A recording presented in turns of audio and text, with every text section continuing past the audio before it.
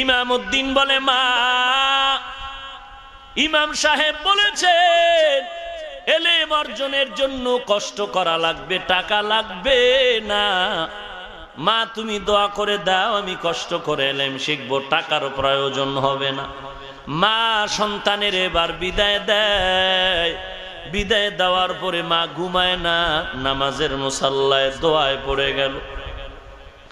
মা দোয়া করে, ও মালিক, আমার একটি এতিম সন্তান, আমার দিলের বড় তামান্না, ওর বাবার বড় আশা কোরআনের আলেম বানাবে, টাকা নাই, পয়সা নাই। কোন ইমামের পরামর্শে বিদায় হয়ে গেল।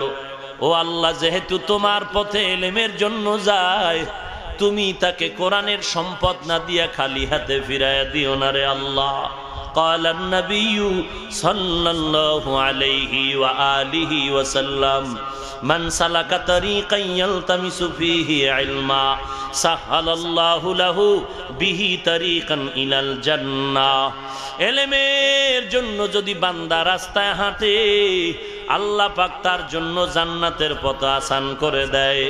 এই বান্দা ইমামউদ্দিন চলছে, চলতে চলতে এক জায়গায় গিয়া রাত্র হয়ে গেল।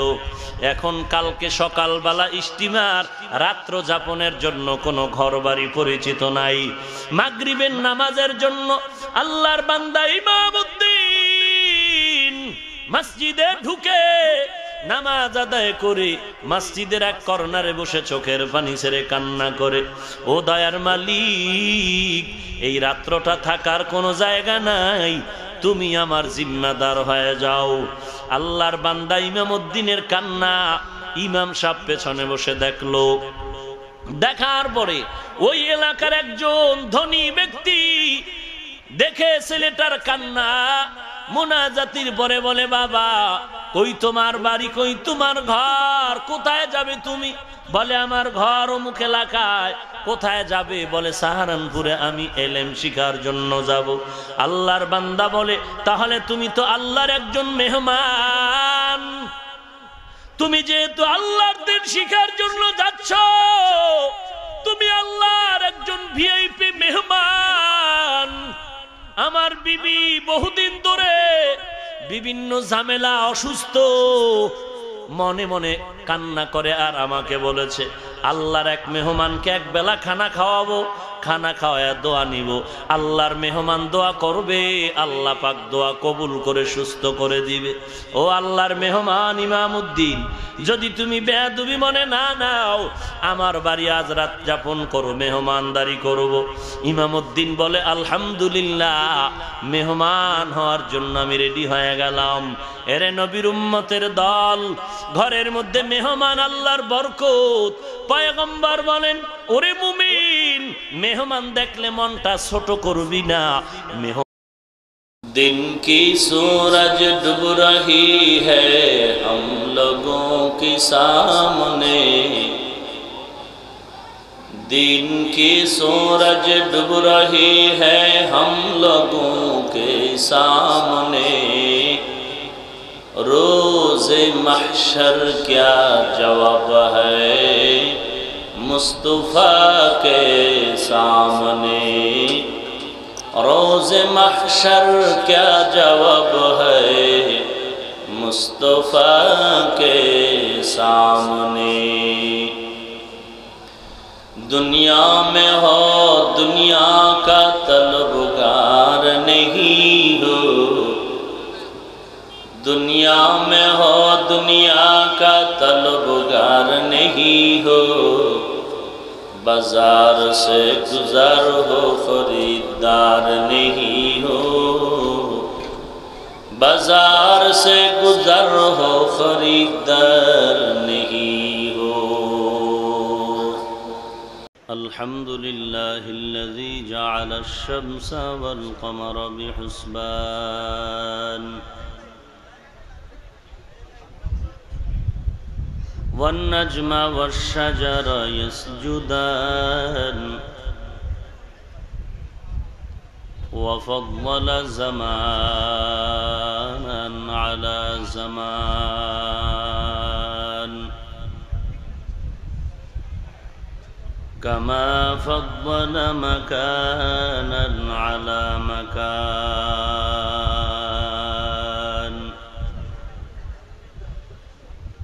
وإنسانا على إنسان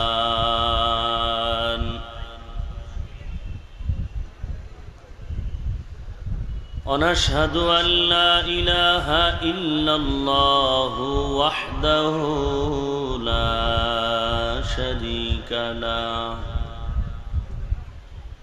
لا ضد له ولا ند له ولا مثل له ونشهد أن سيدنا وسندنا وحبيب ربنا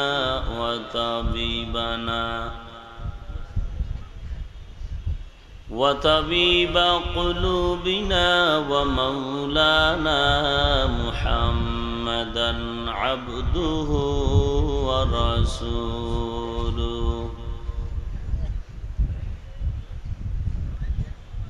صلى الله تعالى عليه وعلى آله وأصحابه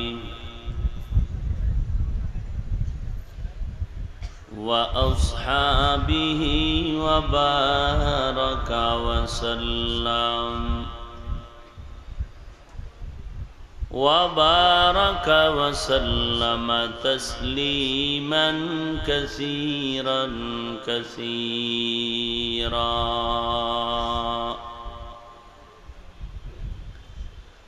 الذي أرسله الله تعالى بالحق بشيرا ونذيرا وداعيا إلى الله بإذنه وسراجا منيرا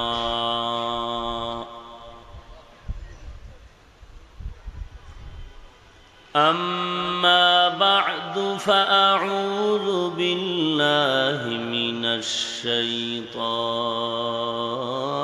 الرجيم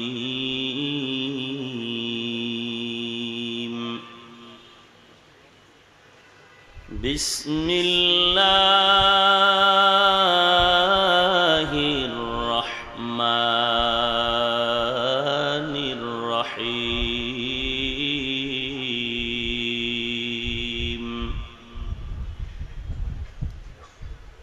اقرأ باسم ربك الذي خلق الإنسان من علق اقرأ وربك الأكرم الذي علم بالقلم علم الإنسان ما لم يعلم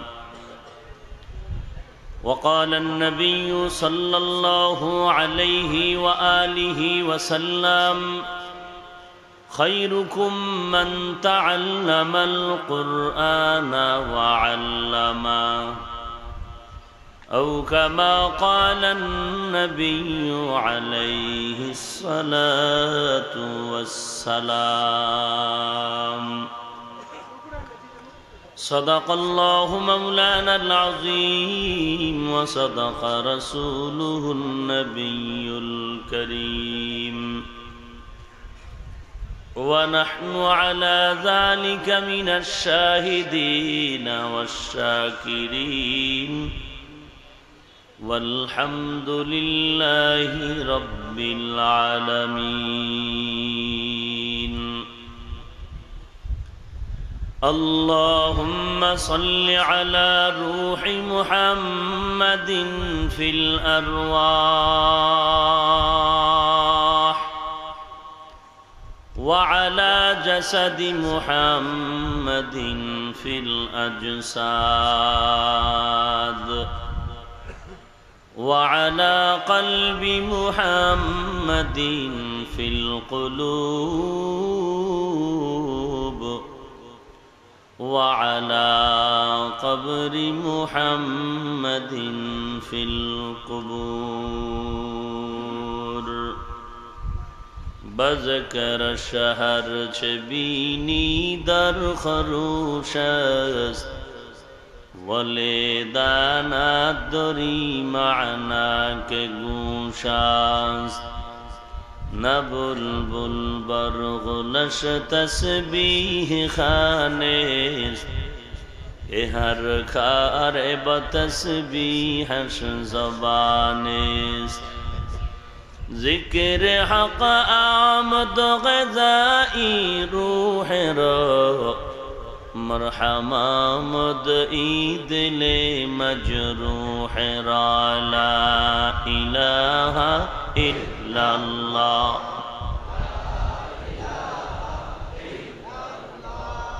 لا الہ الا اللہ لا الہ الا اللہ لا الہ الا اللہ لا الہ الا اللہ لا الہ الا اللہ لا الہ الا اللہ لا الہ الا اللہ لا الہ الا اللہ لا الہ الا اللہ لا الہ الا اللہ لا الہ الا اللہ محمد رسول اللہ سبحانك لا علم لنا إلا ما علمتنا إنك أنت العليم الحكيم رب اشرح لي صدري ويسر لي أمري واحلل عقدة من لساني يفقه قولي باطل سے دبنے والے اے آسمان ہی ہم باطل سے دبنے والے اے آسمان ہی ہم سو بار کر چکا ہے تو امتحان ہمارا سو بار کر چکا ہے تو امتحان ہمارا توحید کی امانات سینوں میں ہے ہمارے آسان ہی مٹانا نام و نشان ہمارا آسان ہی مٹانا نام و نشان ہمارا تو مرد مسلمان ہو تو مرد مسلمان تو مرد مسلمان ہو تو مرد مسلمان ایک ہاتھ میں تلوار ایک ہاتھ میں قرآن ایک ہاتھ میں تلوار ایک ہاتھ میں قرآن الفت میں برابر کے وفا ہو کہ جفا ہو الفت میں برابر کے وفا ہو کہ جفا ہو ہر چیز میں لذت ہے اگر دل میں مزہ ہو ہر چیز میں لذت ہے اگر دل میں مزہ ہو ইত্তেহাদুল উলামা আদাবর ঢাকা এর উদ্যোগে আয়োজিত ষষ্ঠ বার্ষিক ওয়াজ মাহফিল 1 অক্টোবর 2018 শ্যামলী ক্লাব মাঠে আয়োজিত মহতি এ মাহফিলে উপস্থিত মুহতারাম সম্মানিত সভাপতি প্রধান অতিথি, বিশেষ অতিথি বৃন্দ, মুআজ্জাজ ও মুকাররম, জাতির মাথার মুকুট, ওয়ারাসাতুল আম্বিয়া হযরত উলামায়ে কেরাম, দূর দূরান্ত থেকে আগত আল্লাহ পাকের আশিকিন, জাকিরিন, শাকিরিন, মুহিব্বিন, মুরব্বিয়ান এজম, কলিজার টুকরা আমার সমবয়সী যুবক বন্ধুগণ, স্নেহের ছোট ভাই, দয়াময় আল্লাহ রব্বুল আলমিনের দরবারে লাখো কোটি শুকর ও সুজুদ যে মহান রব্বুল আলমিন ফিতনার জামানায় কোরআন ও সুন্নাহর ভিত্তিতে সহি তরিকায় কিছু কথা বলার জন্য, শুনবার জন্য আমাদেরকে কবুল ও মঞ্জুর করেছেন। নিয়ামতের শুকর আদায়ার্থে মুসলমান হিসেবে ঈমানের আওয়াজকে উঁচু করে এক আওয়াজে উচ্চ কণ্ঠে সকলেই কালিমাতুশ শুকর উচ্চারণ করি, আলহামদুলিল্লাহ। লক্ষ কোটি দরুদ ও সালাম সৈয়দুল মুরসালিন, রহমাতুল লিল আলামিন, শফিউল মুজনিবিন, খাতামুন নবিয়্যিন, সৈয়দুস সাকালাইন, ইমামুল মুরসালিন, শফিয়ে আযম, রসুল আকরম, রহমতে আলম, নবিয়ুল আরব ওয়াল আজম, হাবিবে কিবরিয়া, আশরাফুল আম্বিয়া, সৈয়দুল আম্বিয়া, शफीअ महशर, साक़ी कौसर, आक़ाए नामदार, मदीना का ताजदार, आफ़ताब नबूवत, फ़ख्र मौजूदात, सय्यदुल मखलूक़ात, हज़रत मुहम्मदुर रसूलुल्लाह सल्लल्लाहु अलैहि व आलिहि वसल्लमेर उपর সর্বোপরি ধন্যবাদ এবং মোবারকবাদ জানাই তাদেরকে যাদের অক্লান্ত পরিশ্রমের মাধ্যমে আজ এই সুন্দর আয়োজন।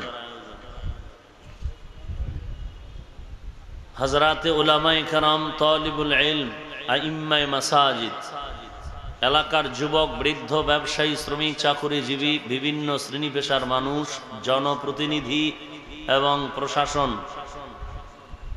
সময়, পরামর্শ, অর্থ দিয়ে দোয়া করে উপস্থিত হয়ে মাইক, লাইট, প্যান্ডেলের মাধ্যমে যারা যতটুকু সহযোগিতা করেছেন এই প্রোগ্রামের পেছনে, আল্লাহ প্রত্যেককেই দুনিয়াতে শান্তি ও পরকালে চিরমুক্তির ব্যবস্থা করে দিন। ঠান্ডা ঘুরায় দেন, ঘুরে না, হ্যাঁ। কোরআনে হাকিমের শেষের দিকে সূরাতুল আলাকের কয়েক টুকরা আয়াতে কারিমা তিলাওয়াত করেছি। বিশ্ব নবী, শেষ নবী, মহানবী, শ্রেষ্ঠ নবী সাল্লাল্লাহু আলাইহি ওয়া আলিহি ওয়াসাল্লামের অসংখ্য অগণিত অমীয় বাণী, পবিত্র হাদিস শরীফের মধ্য থেকে হাদিস পড়েছি।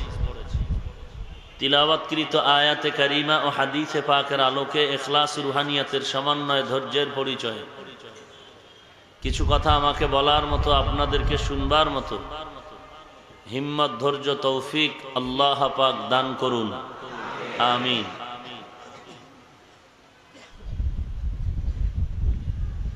পৃথিবীর ইতিহাস জ্বলন্ত প্রমাণ বহন করে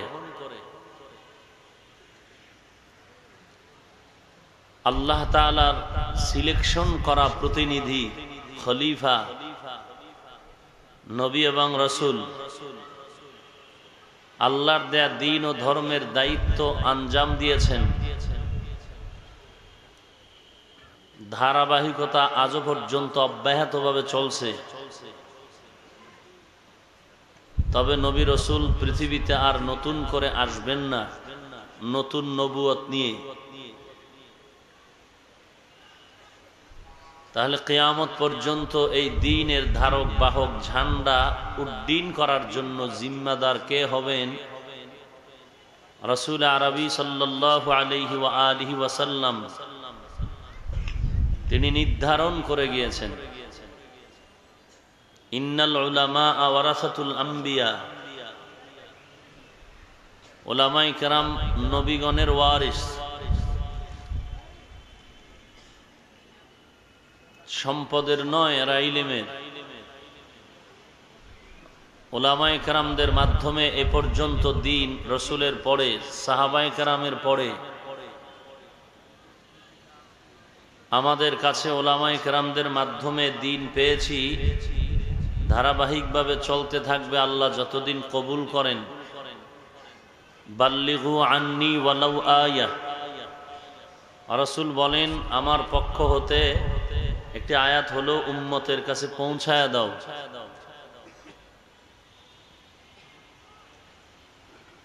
দ্বীনের কাজ চতুর্মুখীভাবে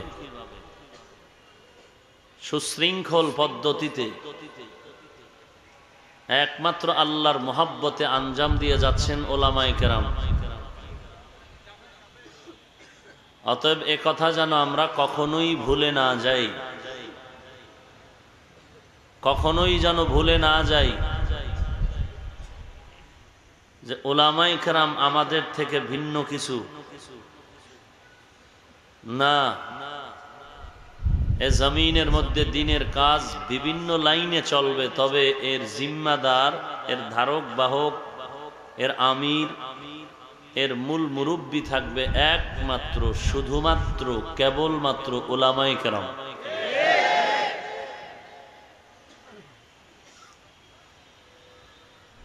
আল্লাহ পাক আমাদের সবাইকে হেদায়েতের দরওয়াজায় কবুল করে নিন।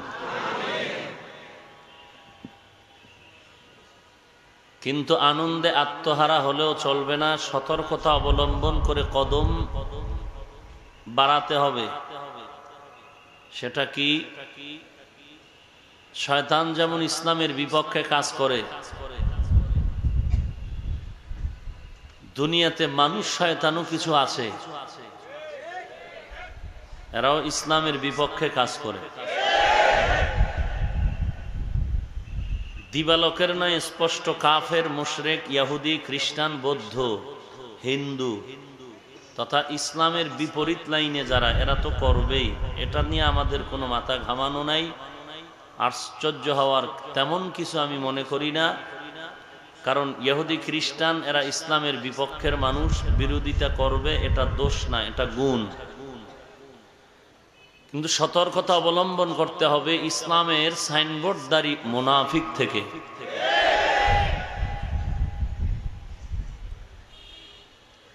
যুগে যুগে এই মুনাফিক ইসলামের যথেষ্ট পরিমাণ ক্ষতি করেছে, এখনো করতেছে, ভবিষ্যতেও করবে। বাতিল থাকাটা এটা হকপন্থীদের জন্য একটি কল্যাণের পূর্বাভাস, বিজয়ের পূর্বাভাস। বাতিল থাকলেই হকের পরিচয়, আলো থাকলেই অন্ধকারের পরিচয়।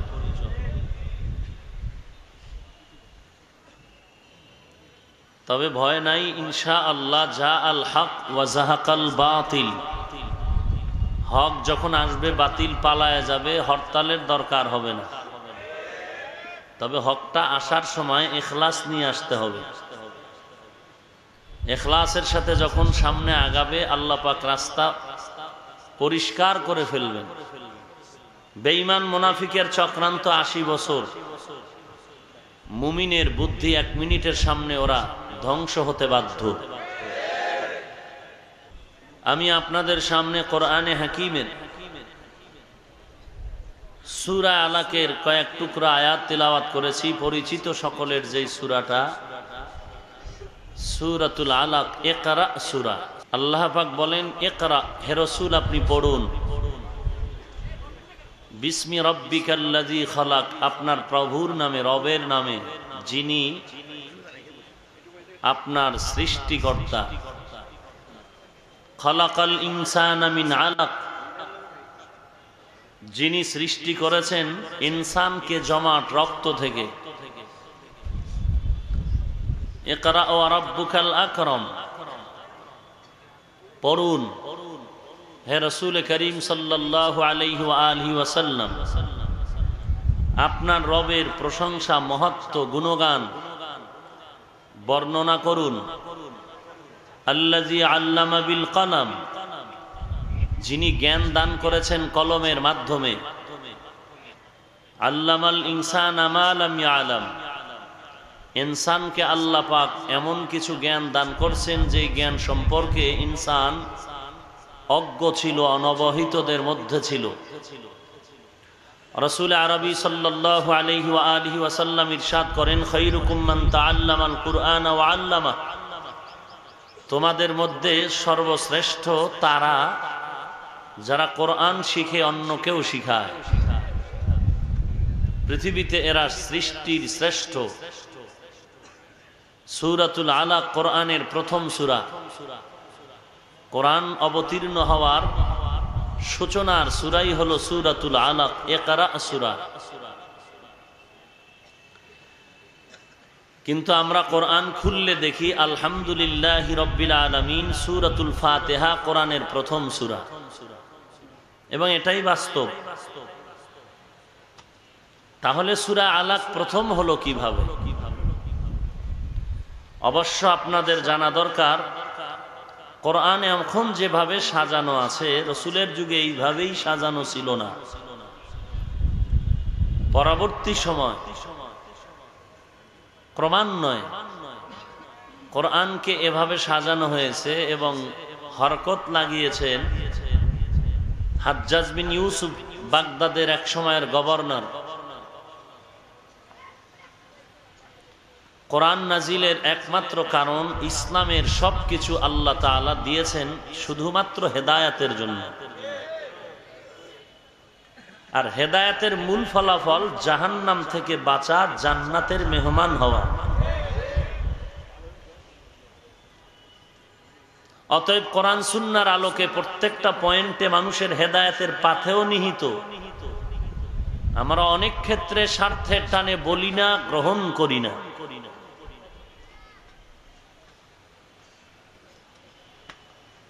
রাসূলের যুগে বর্তমানের সাজানো কোরআন এভাবে ছিল না। পাতায় হাড্ডিতে লেখা, পরবর্তী সময়ে সাজানো হয়েছে। এখান থেকে আমরা একটি প্রশ্নের নিরসন করতে পারি।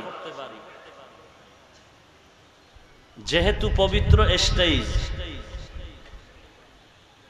হঠাৎ যদি আমি উঠে দেখি এখানে ময়লা পড়ে আছে, তাহলে প্রথম দায়িত্ব আমার এই ময়লাকে সাফ করা। আর ময়লা সাফ করতে গিয়ে একটু আমার আওয়াজ আসতেই পারে, ময়লাটা ফেললো কে? আমি একটু আগেই বলেছি, কাফের মুশরিক আর ইহুদি নিয়ে টেনশন নাই, টেনশন মুনাফিক নিয়ে। পাখিদের মধ্যে স্বামী স্ত্রী আছে তো? গাছের ডালের উপরে বসে মধুর জিন্দেগির আলাপে লিপ্ত স্বামী আর স্ত্রী পাখি। হঠাৎ করে তাকায় দেখে পাগড়ি পরিহিত তসবিহ হাতে এক দরবেশ তসবিহ টেনে টেনে ওই গাছের গোড়ায় এগিয়ে আসতেছে। তো স্বামী বলতেছে, স্ত্রী এখান থেকে চলে যেতে হবে। কেন? বলে বিপদ।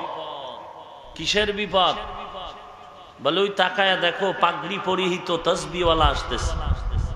বলে এটা তো শান্তির পূর্বাভাস, বিপদ কিসের? বলে বলা যায় না ভেতরের হালাতটা কেমন। বলা যায়? বলা তো যায় না। মাথায় পাগড়ি আছে, লাল রুমাল, দাড়ি নাম্বা, এই যে বোমাবাজি করবে, এটা কি বোঝা যায়? বোঝা যায়। স্ত্রী কর্ণপাত করেনি, বলে এই টুপিওয়ালা তো ক্ষতি করতে পারে না। স্বামী বলে তুমি এখানে থাকো, আমি আমাকে বাঁচাবার জন্য সতর্কতামূলক ভিন্ন গাছের ডালে গিয়ে বসি। স্বামী অন্য ডালে গিয়ে বসলো, স্ত্রী এখানে বসে আছে। পাগড়ি পরিহিত তসবিহ হাতে দরবেশ গাছের গোড়ায় এসে বসে আছেন। তসবির এক ফাঁকে দিয়ে ডান হাতকে উঁচু করে বন্দুকের নালটা ওপেন করে একটি গুলি ছুড়ে মেরলো। গুলিটা গিয়ে স্ত্রী পাখিটার বাম ডানায় লেগে গেল। পাখির একটি ডানা ভেঙে গেল, বাকি এক ডানা দিয়ে উড়িয়া স্বামীর কাছে গিয়ে হাজির। স্ত্রীকে এবার তিরস্কার করে বলে, স্বামী বলি নাই তোমাকে আগেই তো সতর্ক করেছিলাম, তুমি বুঝলে না। কারণ চতুর্দিকে ঘোরাফেরা করি আমরা, ভেতরের হালাত আমি স্বামী যতটুকু জানি, স্ত্রী তুমি ততটুকু জানো না।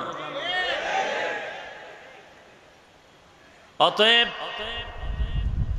চার দেয়ালের ভেতরের খবর নিয়ে গরম দেখায় লাভ কি? বাহিরের খবর আমার থেকেই নিতে হবে। স্ত্রী বলে, যা হয়েছে তো হয়েছে, কিন্তু দুঃখ, আমার ডানা ভেঙেছে, আমাকে জবাই করবে, এতেও আমাদের কোনো আফসোস নাই। জামানার নবী সুলাইমান পয়গম্বরের কাছে বিচার দায়ের করা হলো। বিচার কি? গুলি মেরেছে, কোনো দোষ নাই। আমাদেরকে জবাই করবে, তাতেও দোষ নাই, কারণ আমরা উম্মতের জন্য হালাল।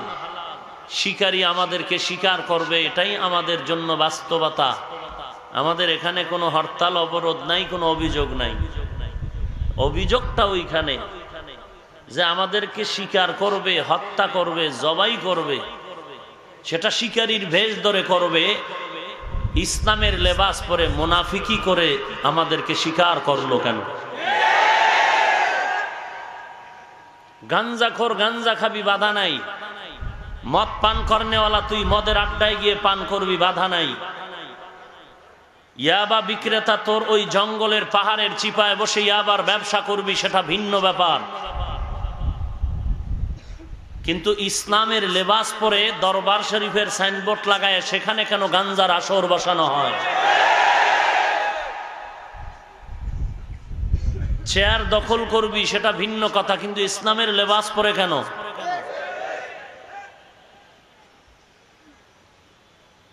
এজন্যই বারবার বলেছি, কাফের বেঈমান নিয়ে টেনশন নাই, টেনশন হলো ইসলামের সাইনবোর্ডওয়ালা মুনাফিক নিয়ে। ইসলামের মুনাফিকের দ্বারা যা ক্ষতি হয়েছে, কাফেরের দ্বারা এত ক্ষতি হয়নি। আপনি আধা মিনিট চিন্তা করুন তো, আজ দাওয়াত তাবলিগ নিয়ে যে ষড়যন্ত্র, এটা নতুন কিছু না। 100 বছর আগের পরিকল্পনা ইহুদি কুত্তারা করেছিল। আপনারা মনে করিয়েন না যে আজকে নতুন, না, পরিকল্পনা চলছে 100 বছর আগের থেকে। চান্দি গরম হয়ে আছে যে পৃথিবীর আনাচে কানাচে এই যে খেদমত চলছে, এখানে কিছুটা রং লাগানো দরকার। তবে ওপেন আমরা ঘোষণা দিলে মার খাইতে হবে, মাঝখানে মুনাফিক ঢুকায়া দাও। না হয় কতটুকু দামি তাহাজ্জুদওয়ালা বুজুর্গ হতে পারলে বলে, আমি আলেম মানবো কেন, আমি ইসলাম পেয়েছি ডাক্তার থেকে, ডাক্তার মানবো। তোমাকে যদি প্রশ্ন করি, তোমার ডাক্তার বাবাই দিন পেয়েছে কোথার থেকে, ঘুরে ফিরে খুঁজে দেখবা আলেম থেকেই ইসলামের ঘ্রাণ তোমার ডাক্তার পেয়েছে।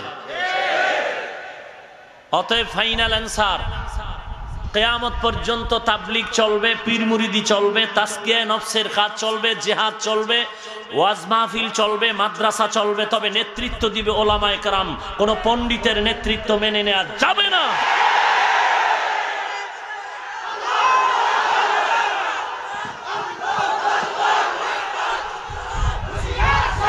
ভাইরা আমার, ভালো করে বুঝার চেষ্টা করেন। বেঈমানকে হুঁশিয়ার করতে করতে নিজেরা ঘুমায় গেছেন, এটাও বলে ঠিক।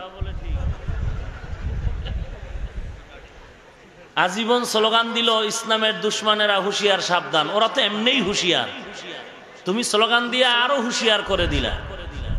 ওরা তো এমনিই হুঁশিয়ার। বেঈমানকে হুঁশিয়ার করে লাভ নাই, হুঁশিয়ার হতে হবে আমাদের।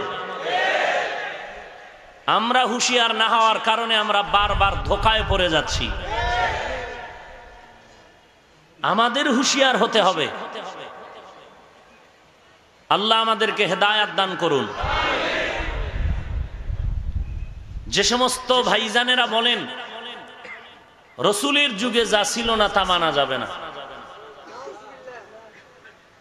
তাহলে রসুলের যুগে বর্তমানের কোরআন শরীফ ছিল, এইভাবে সাজানো ছিল, মানে কি মানে না? কালিমাতু হক্কিন উরিদা বিহাল বাতিল, কথা ভালো মতলব খারাপ, কথা ভালো মতলব খারাপ,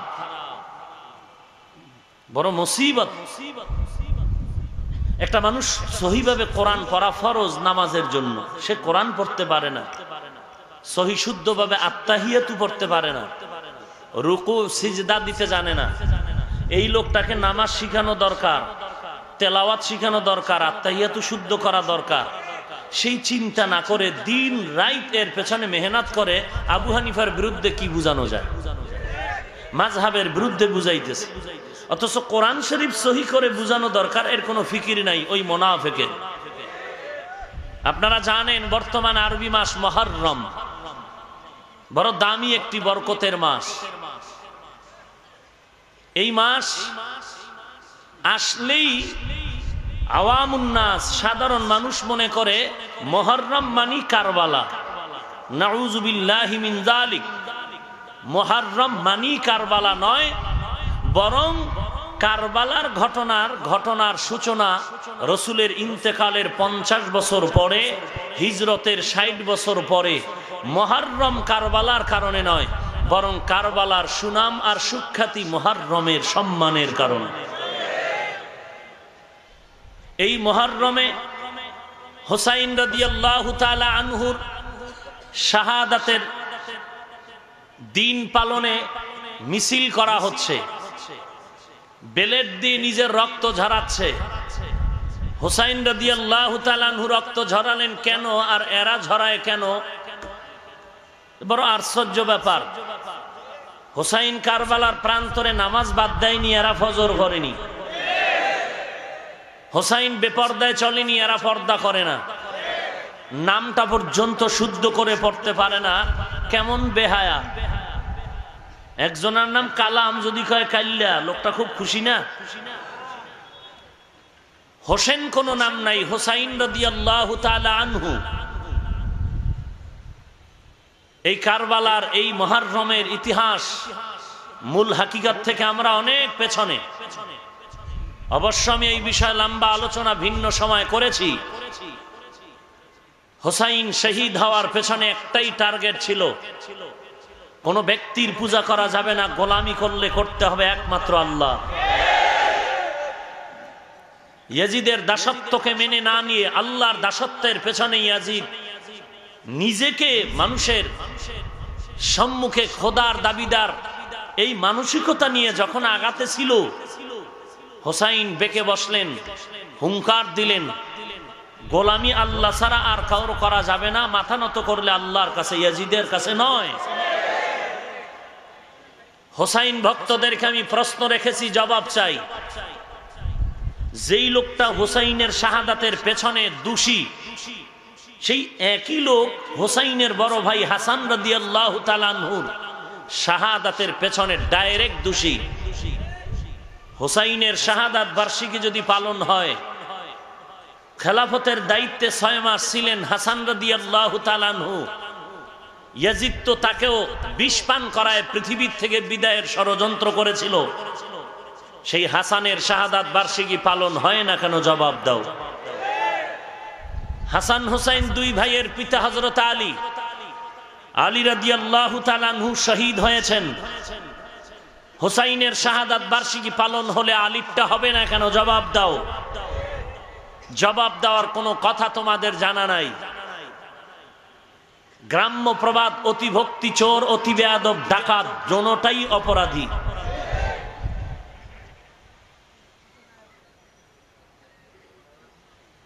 এই অতি আবেগে আমরা দিনের কাজ কমায় দিতেছি অথবা বাড়ায় দিতেছি। যারা বলে রসুলের যুগে যা ছিল না তা মানা যাবে না, রসুলের যুগে মাযহাব ছিল না, মাযহাব মানা যাবে না। বলতে বলতে বলে রসুল কি হানাফি ছিল, রসুল কি শাফিঈ ছিলেন? তা আমি বলি প্রশ্নটা কেমন? অনেকে প্রশ্ন করলেই জবাব দেওয়া যাবে না, প্রশ্নটা সঠিক কিনা আগে দেখতে হবে। সন্তান বিবাহ করেছে, মা বাপ জানে না, এরকম হয় না?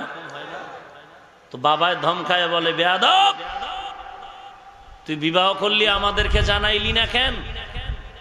সন্তান বলে, তোমার বিয়ার সময় আমাকে জানাইছো। এই প্রশ্নটা যেরকম বুদ্ধিমানের কাজ, ঠিক যারা বলে রসুল কোন মাযহাবের ছিলেন, হানাফি না শাফিঈ না মালিকি, আমি বলবো তুমিও ওই বোকার মতো প্রশ্ন করেছো রে বোকা। রসুল হানাফি আর শাফি হবেন কেন? মাযহাবের ইমাম হবেন কেন? রসুল মাযহাব মানবেন কেন? কোন ইমাম মেনেছেন প্রশ্ন এমন কেন? রসুল নিজেই তো ইমামুল মুরসালিন।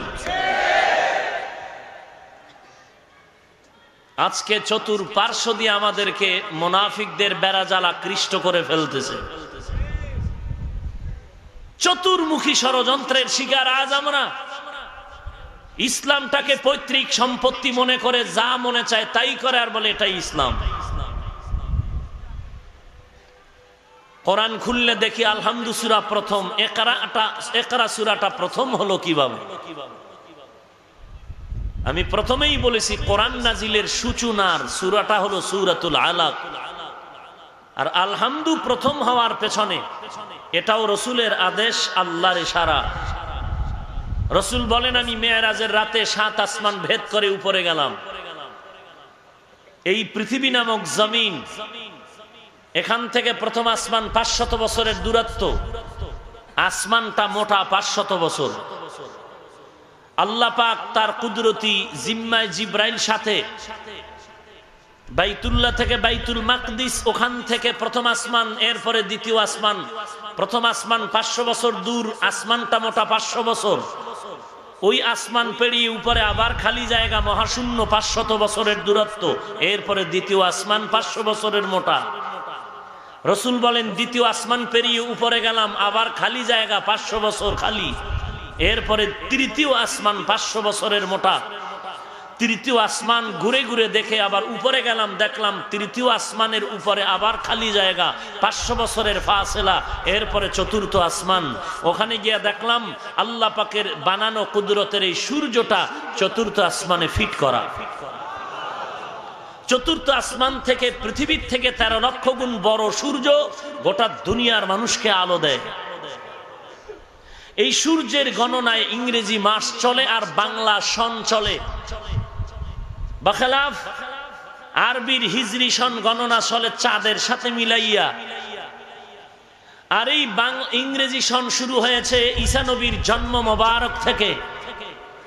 বাংলা সনের গণনা শুরু হয়েছে 963 গালেবান হিজরিতে, 1556 ইংরেজি। বাদশাহ আকবর দিল্লির মসনদে শাসন করতেছিলেন, তখন থেকে বাংলার গণনা শুরু। আর আরবির গণনা শুরু হয়েছে 17 হিজরি ওমরে ফারুকের খেলাফত আমলে। আবু মুসা আশারী রাদিয়াল্লাহু তাআলা আনহুর অনুরোধে, ভালো করে পয়েন্টটা খেয়াল করবেন, আবু মুসা আশারী রাদিয়াল্লাহু তাআলা আনহুর অনুরোধে তিনি চিঠি লিখলেন ওমরের বরাবর। দামি দামি উল্লেখযোগ্য সাহাবায়ে কেরামদেরকে নিয়ে জরুরি বৈঠক করে হযরত ওমর আরবির সন গণনার হিসাব টানলেন। কেউ বললেন রসুলের ভেলাদাত থেকে হবে, মিলাদুন নবী থেকে হবে, অথবা ওফাতুন নবী, অথবা মেরাজুন নবী। ওমর বললেন না, হিজরত থেকেই শুরু হবে, কারণ হিজরতের মাধ্যমেই ইসলামের পতাকা উড্ডীন হয়েছে, মক্কা হস্তগত হয়েছে। হিজরতের সাথে মানুষের দিল, জীবন সবকিছু জড়িত, এখান থেকেই গণনা শুরু।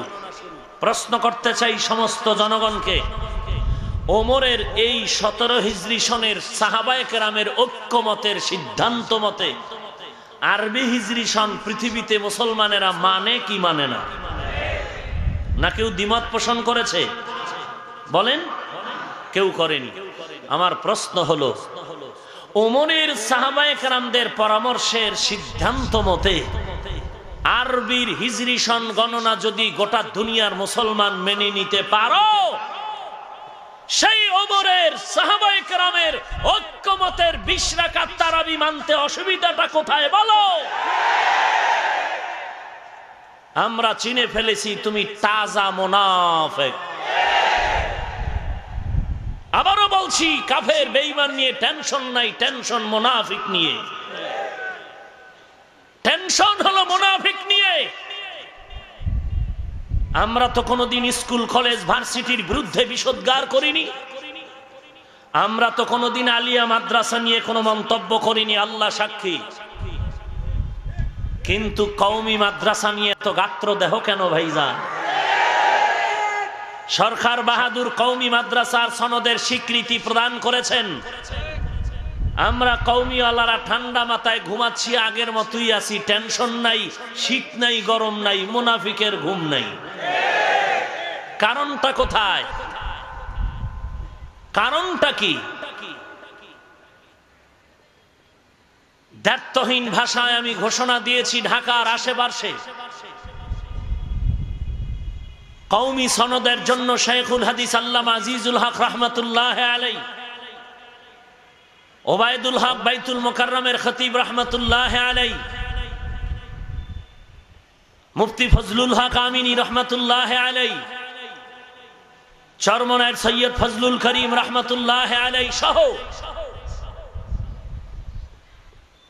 বড় বড় ওলামায়ে হযরতরা মিছিল মিটিং করেছেন, অনশন করেছেন, বুখারীর ক্লাস করেছেন রাস্তার উপরে, কেউ কেউ জেল খেটেছেন, দেশের মাথাওয়ালাদের দরজায় দরজায় ঘুরেছেন, সনদের জন্য পায়নি।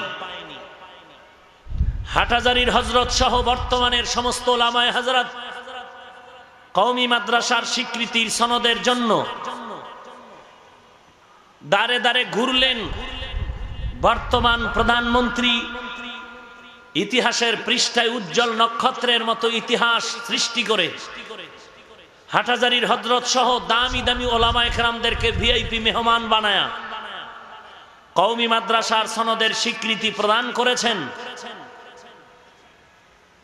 কারণটা কি? কওমি মাদ্রাসা তো স্বীকৃতির জন্য, সনদের জন্য, সার্টিফিকেটের জন্য, চাকুরি করার জন্য প্রতিষ্ঠিত হয়নি। তাহলে সনদের স্বীকৃতি চাওয়ার মানে কি, দেওয়ার মানে কি? আমাদেরটা সাফ করি আমার দৃষ্টিকোণ থেকে। সংক্ষিপ্ত জবাব হলো, এদেশের বেঈমান আর গুটি কয়েক নাস্তিক কওমি আলেম ওলামা কোরআন সুন্নাহর যথেষ্ট অভিজ্ঞ হওয়ার পরেও এদেরকে শিক্ষিত মানে তারা দেখতে চাচ্ছেন না। বিভিন্ন সময় বাজে মন্তব্য করেন, বাজে মন্তব্য করে ষড়যন্ত্রমূলক, আক্রমণমূলক আওয়াজ দেন।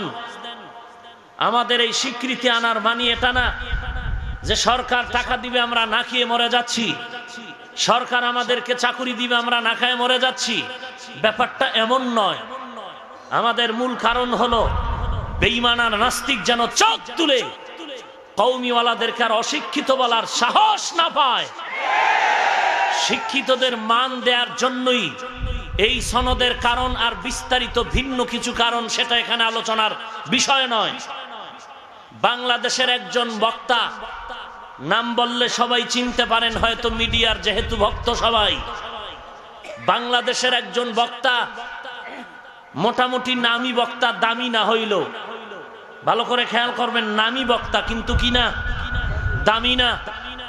কোন এক প্রোগ্রামে এইরকম মানুষের সামনে ঠোঁট দুটো বাঁকা করে তিরস্কারের নজরে বলেছে, এই কওমিওয়ালারা, তোরা শেখ হাসিনার কাছে সনদের স্বীকৃতির জন্য দৌড়াচ্ছিস কেন? তোরা কি ডিসি হতে পারবি?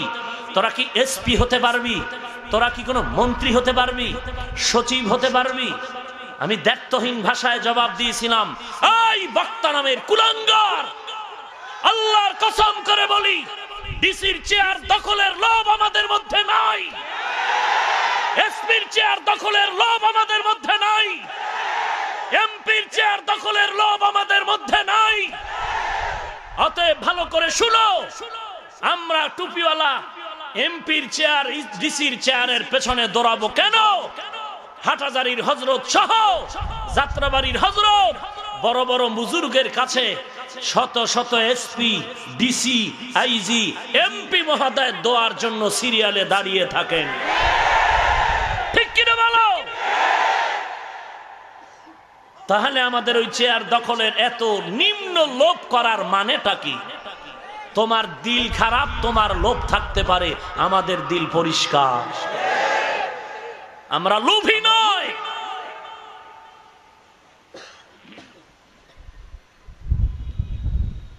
একটা সার্টিফিকেট দিয়ে কি হবে? বলে চাকরি। চাকরি হলে কি হবে? 50,000 টাকা বেতন। আমি বলি 50,000 টাকার বেতনের বরকত যদি আল্লাহ ইমামতির 5,000 টাকায় দেয়, তাহলে সার্টিফিকেট নিয়ে সুদখোরের স্যার বলার দরকারটা কি? এমপি সাহেবের ওই সম্মানের মর্যাদায় যদি কোরআনওয়ালাকে এই চেয়ারে আল্লাহ বসায় সম্মান দিতে পারেন, তাহলে আমার ওই সার্টিফিকেট নিয়ে ওই চেয়ার দখলের পেছনে সময় দেওয়ার দরকারটা কি? এজন্য আমরা কোনো লাফালাফি করি? সরকারকে ধন্যবাদ জানিয়েছি, আপনি আমাদেরকে সনদের স্বীকৃতি প্রদান করেছেন, কিন্তু আপনাকে আরেকটু সতর্ক থাকতে হবে। বাবার সন্তান যেমন এক না, দেশের মানুষ সব টুপিওয়ালারাও এক নয়। সতর্কতা অবলম্বন করতে হবে। এদেশের মানুষ এখন ঘুমিয়ে নাই, সব সজাগ। কওমি মাদ্রাসার স্বীকৃতির ব্যাপারে যদি আর কোনদিন কোন মুনাফিক আর নাস্তিক বেঈমান বাঁকা নজরে তাকায়, এদেশের সমস্ত মুসলমান, শুধু কওমি নয়, কারণ মসজিদ যেমন সর্বদলীয় নিরপেক্ষের শান্তির স্থান, কওমি মাদ্রাসাটাও এমন। আওয়ামী লীগ বিএনপি বুঝি না, রিকশাওয়ালা সুইপার থেকে শুরু করে টপ লেভেলের মানুষের সম্পর্ক, ঘামের টাকার মোহাব্বত কওমির সাথে জড়িত। অতএব এই কওমির বিরুদ্ধে যদি কোনো বেঈমান আর মুনাফিক বাঁকা নজর তুলে জিহ্বা নাড়ায় কিছু বলে, এক বিন্দু রক্ত থাকা সত্ত্বেও মুসলমান প্রতিজ্ঞাবদ্ধ হতে হবে, ওই বেঈমান আর মুনাফিকের জিহ্বা টেনে ছিঁড়ে ফেলতে হবে, ওর চোখগুলো উপড়ে ফেলতে হবে। সবাই তোমরা তৈয়ার আছো কিনা বলো?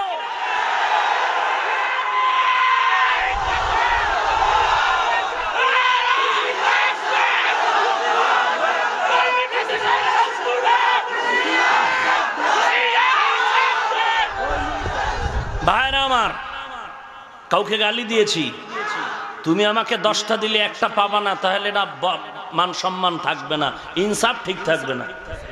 হাত তো 2টা আমারও আছে, দেই না কেন? তোমার মতো বেয়াদবি শিখি নাই। মাদ্রাসায় ছোটবেলা ঢুকেই শিখছি যে মুরব্বি দেখলে আগে সালাম দিও, জুতা সোজা করে দিও। বেয়াদবি শিখি নাই তো, নাইলে বেয়াদব সাইজ করতাম 1 ঘন্টাও লাগে না। তাবলিগওয়ালা কওমিওয়ালারা রাস্তা নামলে পালাবারও জায়গা পাবি না মুনাফিক। বেয়াদবি মা বাবাও শিখায় নাই, উস্তাদরাও শিখায় নাই, যে কারণে যতটুকু বয়ান করি 13 বার ক্ষমা চাই, ভুল হলে মাপ চাই, ভুল হলে মাপ চাই। কারণ উদ্দেশ্য জান্নাত চাই, জাহান্নাম থেকে বাঁচতে চাই। আল্লাহ আপনি কবুল করে নিন। সূরা আলাক কোরআন শরীফের প্রথম সূরা। আলহামদু প্রথম হলো কিভাবে? রাসূল বলেন, আমি আসমান ভেদ করে 4র্থ আসমানে গিয়া দেখলাম সূর্য, ওখান থেকে আমি উপরে চলে গেলাম, 4র্থ আসমান পেরিয়ে 5ম আসমান, যেতে যেতে যেতে যেতে আরশ, কুরসি, লৌহ কলম, আল্লাহ আমাকে নিয়ে গেলেন নূরের তৈরি আরশে আজিমে গিয়া দেখলাম বিশাল এক তক্তা, ওই তক্তায় পুরা কোরআন শরীফ লিপিবদ্ধ করা। ওটাকেই বলে লাউহে মাহফুজ। লাউহুন মানি তক্তা, মাহফুজ মানি সংরক্ষিত। সংরক্ষিত তক্তায় কোরআন লেখা, প্রথমেই আলহামদু সূরাটা লেখা। ওখানে যেইভাবে কোরআন সাজানো, বর্তমানেও কোরআন ওইভাবেই সাজানো। কিন্তু রাসূল বলেন, আমার কাছে যখন কোরআন নাজিল সূচনা হলো, ওই সূচনার প্রথম সূরা সূরাতুল আলাক। ইকরা বিসমি রাব্বিকাল্লাযী খালাক, খালাকাল ইনসানা মিন আলাক, ইকরা ওয়া রাব্বুকাল আকরাম, আল্লাযী আল্লামা বিল কলম, আল্লামাল ইনসানা মা লাম ইয়ালাম। কেউ কেউ লিখেছেন সূরা মুদ্দাসসির কোরআনের প্রথম সূরা। ইয়া আইয়ুহাল মুদ্দাসসির কুম ফাআনজির। এই সূরাটা প্রথম হলো কেন? আমাদের উলামায়ে কেরাম জবাব দিয়েছেন, ইকরা সূরা নাজিলের পরে প্রায় 2.5 বছর 3 বছর কম বেশি মাল ইখতিলাফ জিবরাইল আমিন কোরআনের ওহী নিয়ে আসা বন্ধ ছিল। দীর্ঘ সময় ইকরা নাজিলের পরে ওহী আসার বন্ধ থাকার দীর্ঘদিন পরে জিব্রাইল আবার যখন কোরআন নিয়ে আসলেন তখন এই সূরা মুদ্দাসসির নিয়ে আসলেন। সেই সূত্রে দ্বিতীয় পর্বে প্রথম সূরা সূরা মুদ্দাসসির, কিন্তু সর্বসম্মতি সিদ্ধান্ত সূরাতুল আলাক কোরআনের প্রথম সূরা। এই সূরাটা নাজিল হলো রাসূল আরবি সাল্লাল্লাহু আলাইহি ওয়াসাল্লামের উপর। কখন? 40 বছর 6 মাস। এরপরে আল্লাহ নবীর উপরে কোরআন অবতীর্ণ করলেন জিবরাইল আমিনের মাধ্যমে। কোথায়? পাহাড়ের মধ্যে। পাহাড় কোনটা? গারে হেরা, হেরা পর্বত, ওখানে নাজিল করলেন। প্রথম আমরা জেনে নিব রসুলের 40 বছর পরে কোরআন আসলো কেন? 40 বছরের ব্যক্তি তো অবুঝ না, আর আমার নবী তো বিশ্বজ্ঞানী, তাহলে আগে দিলেন না কেন? কসাসুল আউয়ালিন মাওয়াইজুল আখিরিন, অতীতের ইতিহাস পরবর্তী প্রজন্মের জন্য উপদেশ বাণী। শিক্ষা নিতে হবে প্রত্যেকটা পয়েন্ট থেকে আমাদের। 40 বছরের পরে কোরআন নাজিল করলেন, আগে করলেন না কেন? গোটা দুনিয়ার উম্মতকে আল্লাহ পাক জানায় দিতে চাইলেন যে শুধু আমার নবী না, অন্যান্য নবীদেরকেও আল্লাহ কোরআন কিতাব দিয়েছেন 40-এর পরে। এর কারণ হলো এত বড় দামি কিতাব হঠাৎ করে হাত দিয়ে ধরা যাবে না, ধরলেই বোঝা যাবে না। এই কিতাব বুঝার জন্য যোগ্যতা অর্জন করতে হবে আগে। খেয়াল করেন না এই কথাটা? কিতাবটা ধরা যাবে না, ধরার আগে যোগ্যতা অর্জন করতে হবে। আল্লাহ রাব্বুল আলামিন নবীর মাধ্যমে এই যোগ্যতা অর্জন করায় কিতাব দিলেন আর বুঝাই দিলেন অযোগ্য। আরবি বুঝো না, বাংলা বুঝো। বুখারী হাতে নেওয়ার আগে বুখারীর হাদিস, তাআরুজ, এগুলো বুঝার মতো যোগ্যতা অর্জন করে এরপরে তুমি হাদিসের কথা বলো। কোরআন বুঝার জন্য যোগ্যতা অর্জন করো। যদি ডাক্তারের লাইব্রেরি থেকে কোনো বই পড়ে ডাক্তার হওয়া যাইতো, তাহলে এত বছর ঘাম মাথায় ফেলে লেখাপড়া করে বিদেশ গিয়ে সার্টিফিকেট এনে ডাক্তার হওয়ার কোনো প্রয়োজন হতো না। বাংলা বুখারী পড়ে যদি ফতোয়া দেয়া যাইতো, 12 বছর 16 বছর 20 বছর মাদ্রাসায় ডাউলের পানি আটার রুটি খেয়ে কষ্ট করে লেখাপড়া করার কোনো দরকার হতো না। নবী এই 40 বছর হেরা গুহায় যেতেন, ওখানে গিয়ে আল্লাহর ধ্যানে সাধনা করে সময় কাটাতেন। 40-এর সীমানায় এসে জিবরাইল আমিন আসলেন। এর আগেও আসছেন আকৃতি নিয়ে, মাঝে মাঝে দূরের থেকে দেখাতেন। নবী মাঝে মাঝে ভীত সন্ত্রস্ত হতেন। জিবরাইল আমিন ওই হেরা পর্বতে আসতেন। কোরআন নাজিলের সূচনার দিন যখন আসলেন, নবীকে দাঁড় করালেন। জিবরাইল আমিনের সিনাটা রাসূলের সিনা মোবারকের সাথে লাগায় মৃদু চাপ দিলেন আর বললেন, ইকরা, হে রাসূল আপনি পড়ুন। নবী বললেন, মা আনা বিকারিন, আমি পড়তে জানি না। জিবরাইল আমিন আবার চাপ দিলেন খুব আস্তে করে আর বললেন, ইকরা, হে রাসূল আপনি পড়ুন। নবী বললেন, মা আনা বিকারিন, আমি পড়তে জানি না। কয়টা হলো? 2টা। তৃতীয়বারে জিবরাইল আমিন চাপ দিলেন খুব জোরে আর বললেন, ইকরা বিসমি রাব্বিকাল্লাযী খালাক, খালাকাল ইনসানা মিন আলাক, ইকরা ওয়া রাব্বুকাল আকরাম, আল্লাযী আল্লামা বিল কলাম, আল্লামাল ইনসানা মা লাম ইয়ালাম। প্রথম 2 চাপে নবী বললেন পারি না।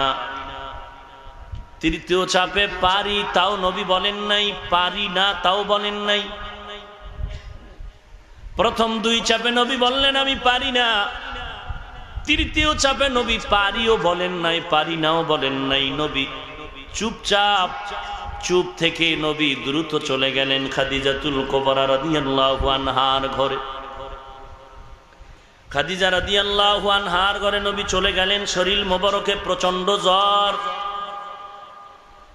আম্মা জান খাদিজাকে গিয়া বললেন, জাম্মিলুনি, আমাকে কম্বল দিয়ে আবৃত করে নাও। ঘটনার বিবরণ শুনায় দিলেন। আম্মা জান খাদিজা নবীকে কম্বল যা আসিল তা দিয়ে আবৃত করে ধরলেন।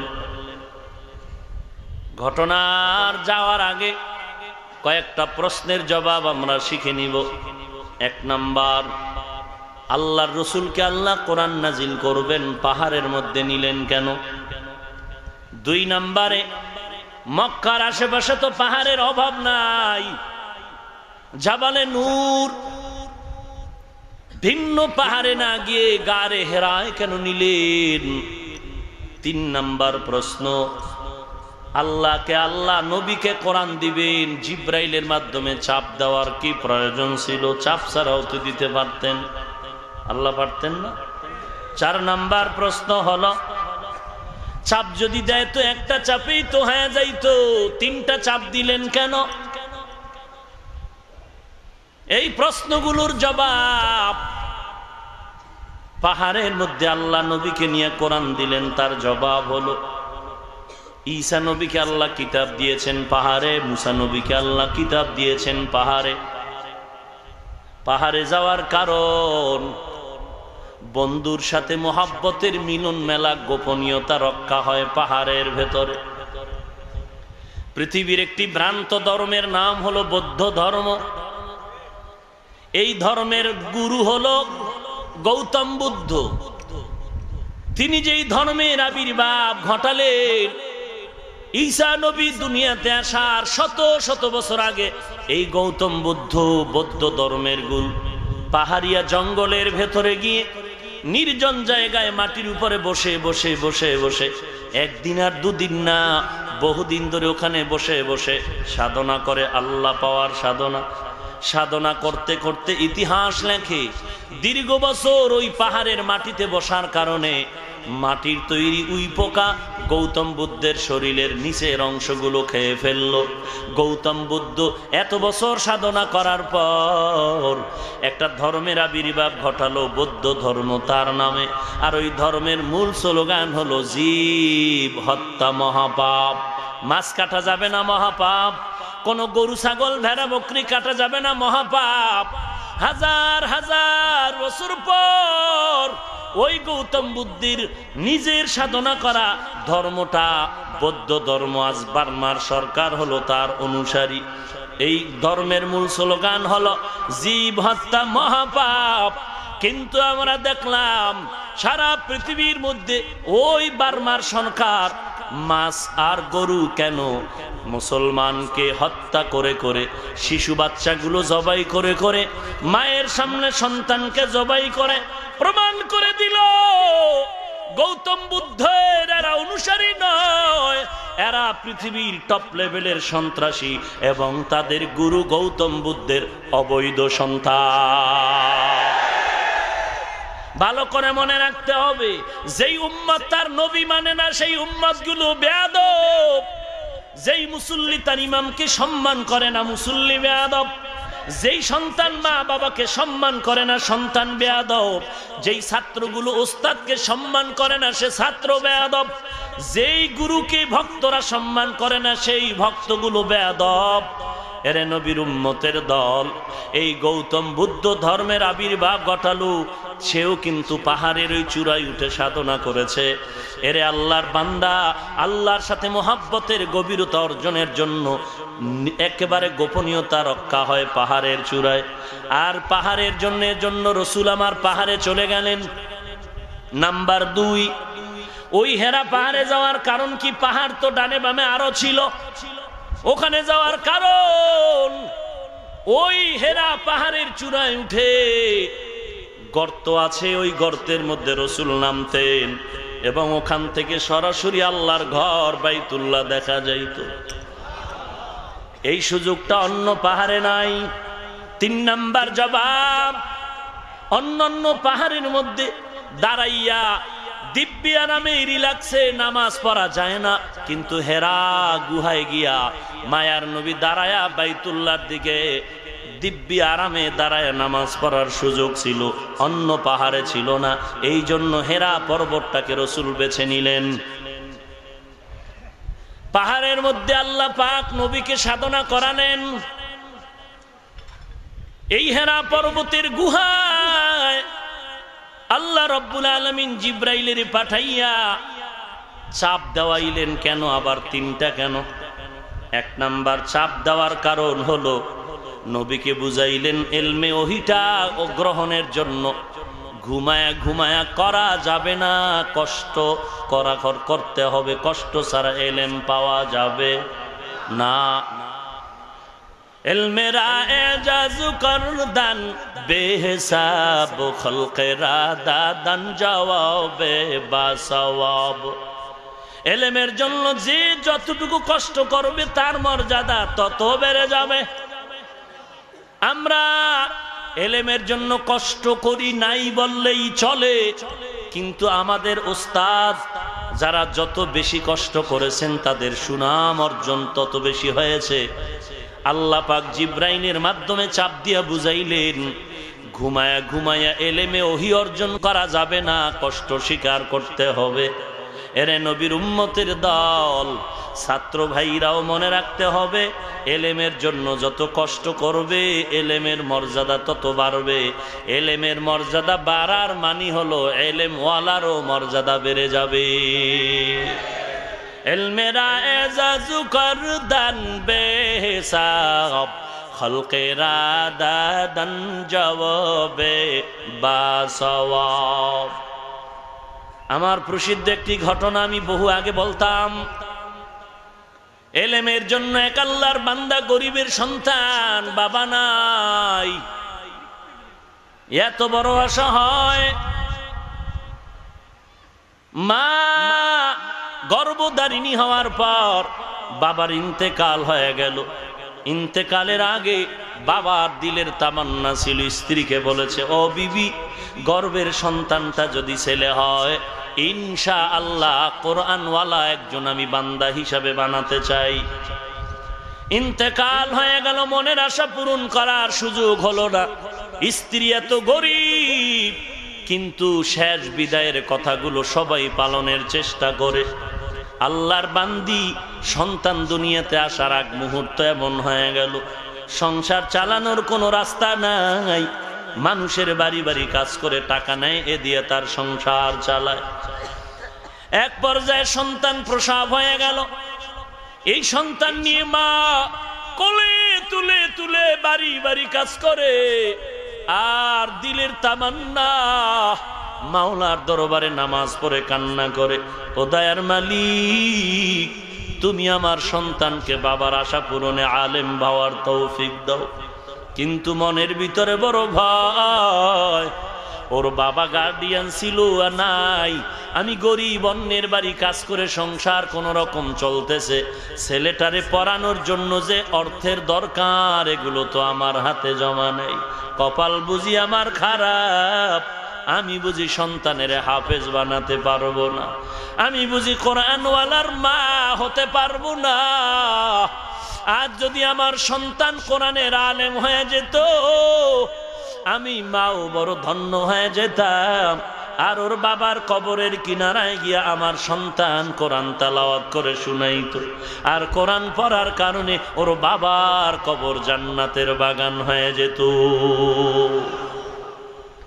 ভাইরা আমার, সন্তান ক্রমান্বয়ে বড় হওয়া শুরু করেছে।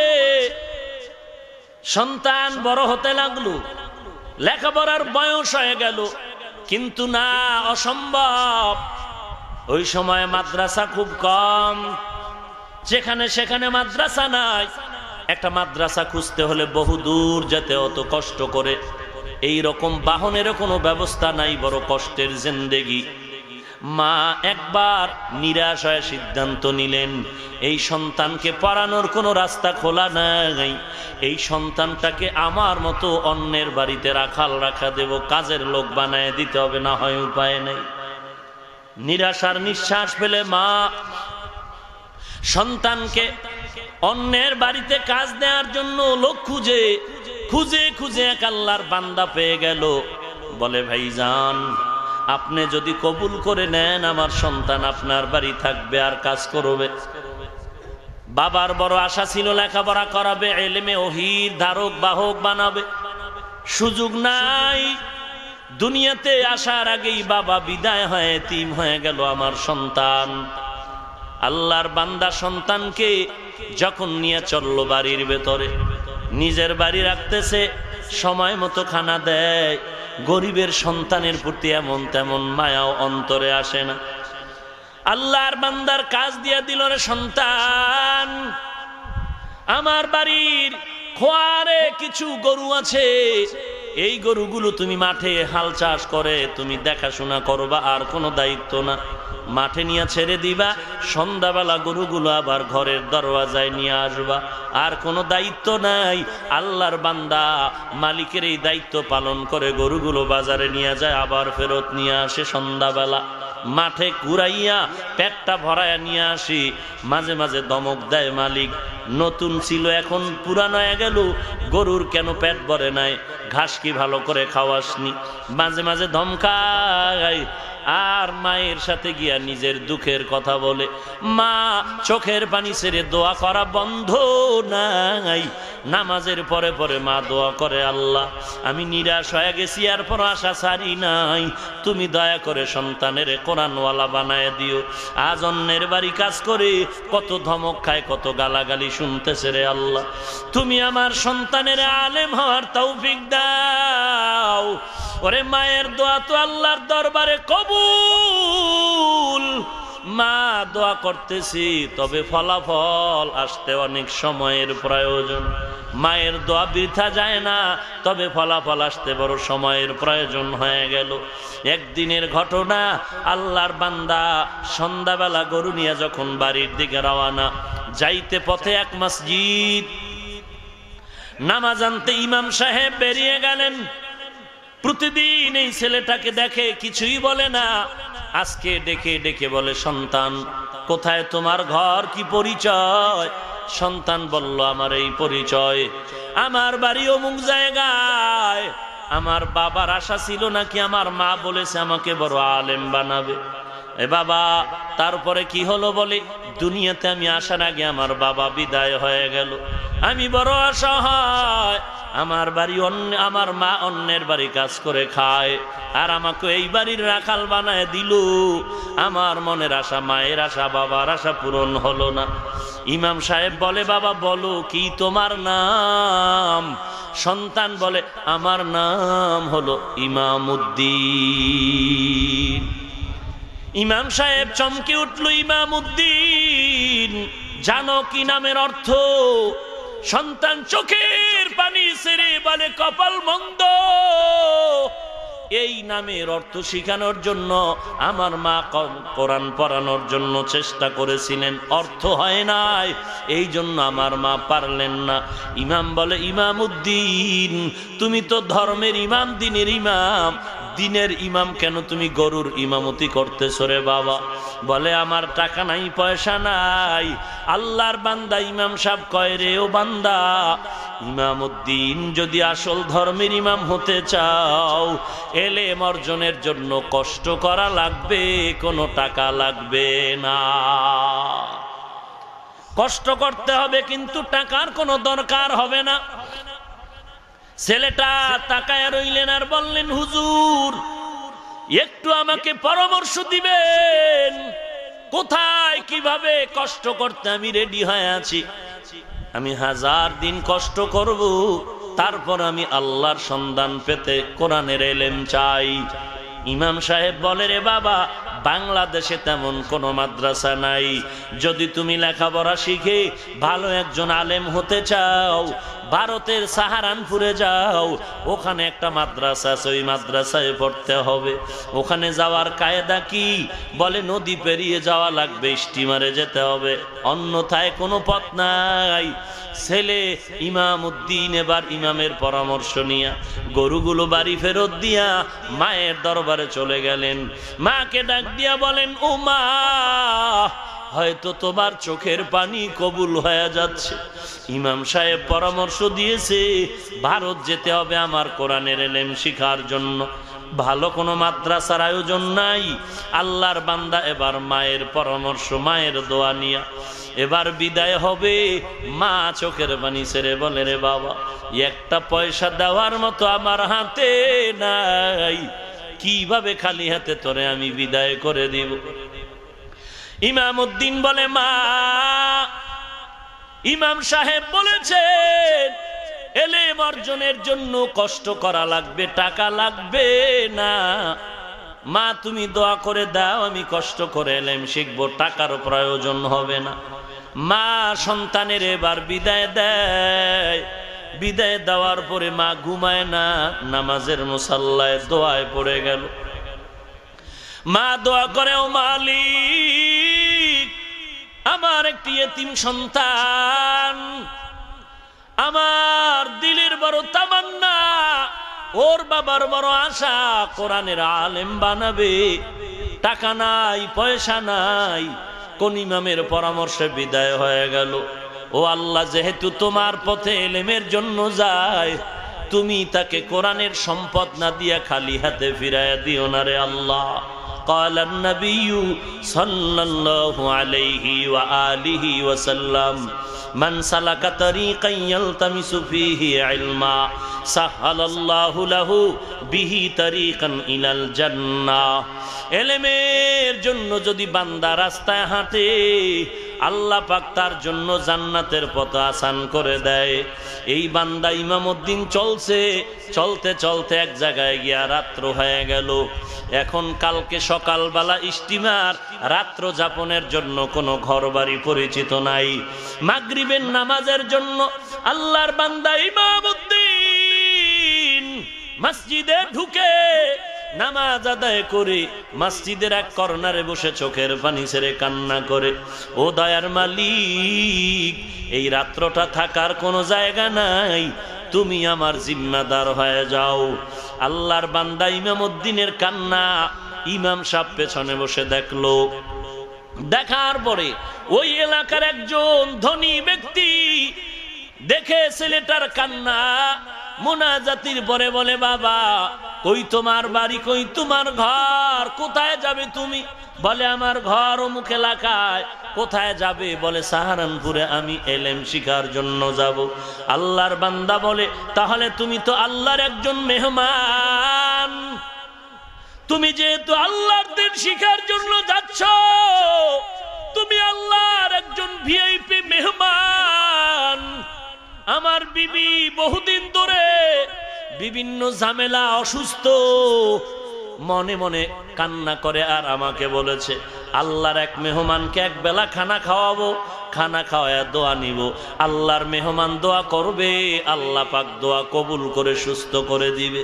ও আল্লাহর মেহমান ইমাম উদ্দিন, যদি তুমি বেয়াদবি মনে না নাও, আমার বাড়ি আজ রাত যাপন করো, মেহমানদারি করব। ইমাম উদ্দিন বলে, আলহামদুলিল্লাহ, মেহমান হওয়ার জন্য আমি রেডি হয়ে গেলাম। এরে নবীর উম্মতের দল, ঘরের মধ্যে মেহমান আল্লাহর বরকত।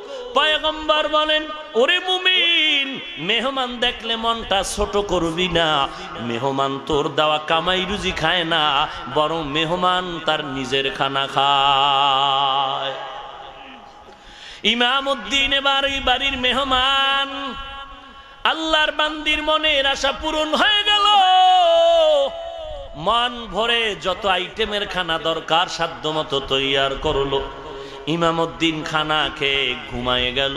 সামান্য ঘুমিয়ে আবার আল্লাহর সাথে মোলাকাতের জন্য নামাজে দাঁড়ায় গেল। কারণটা কি রে বাবা?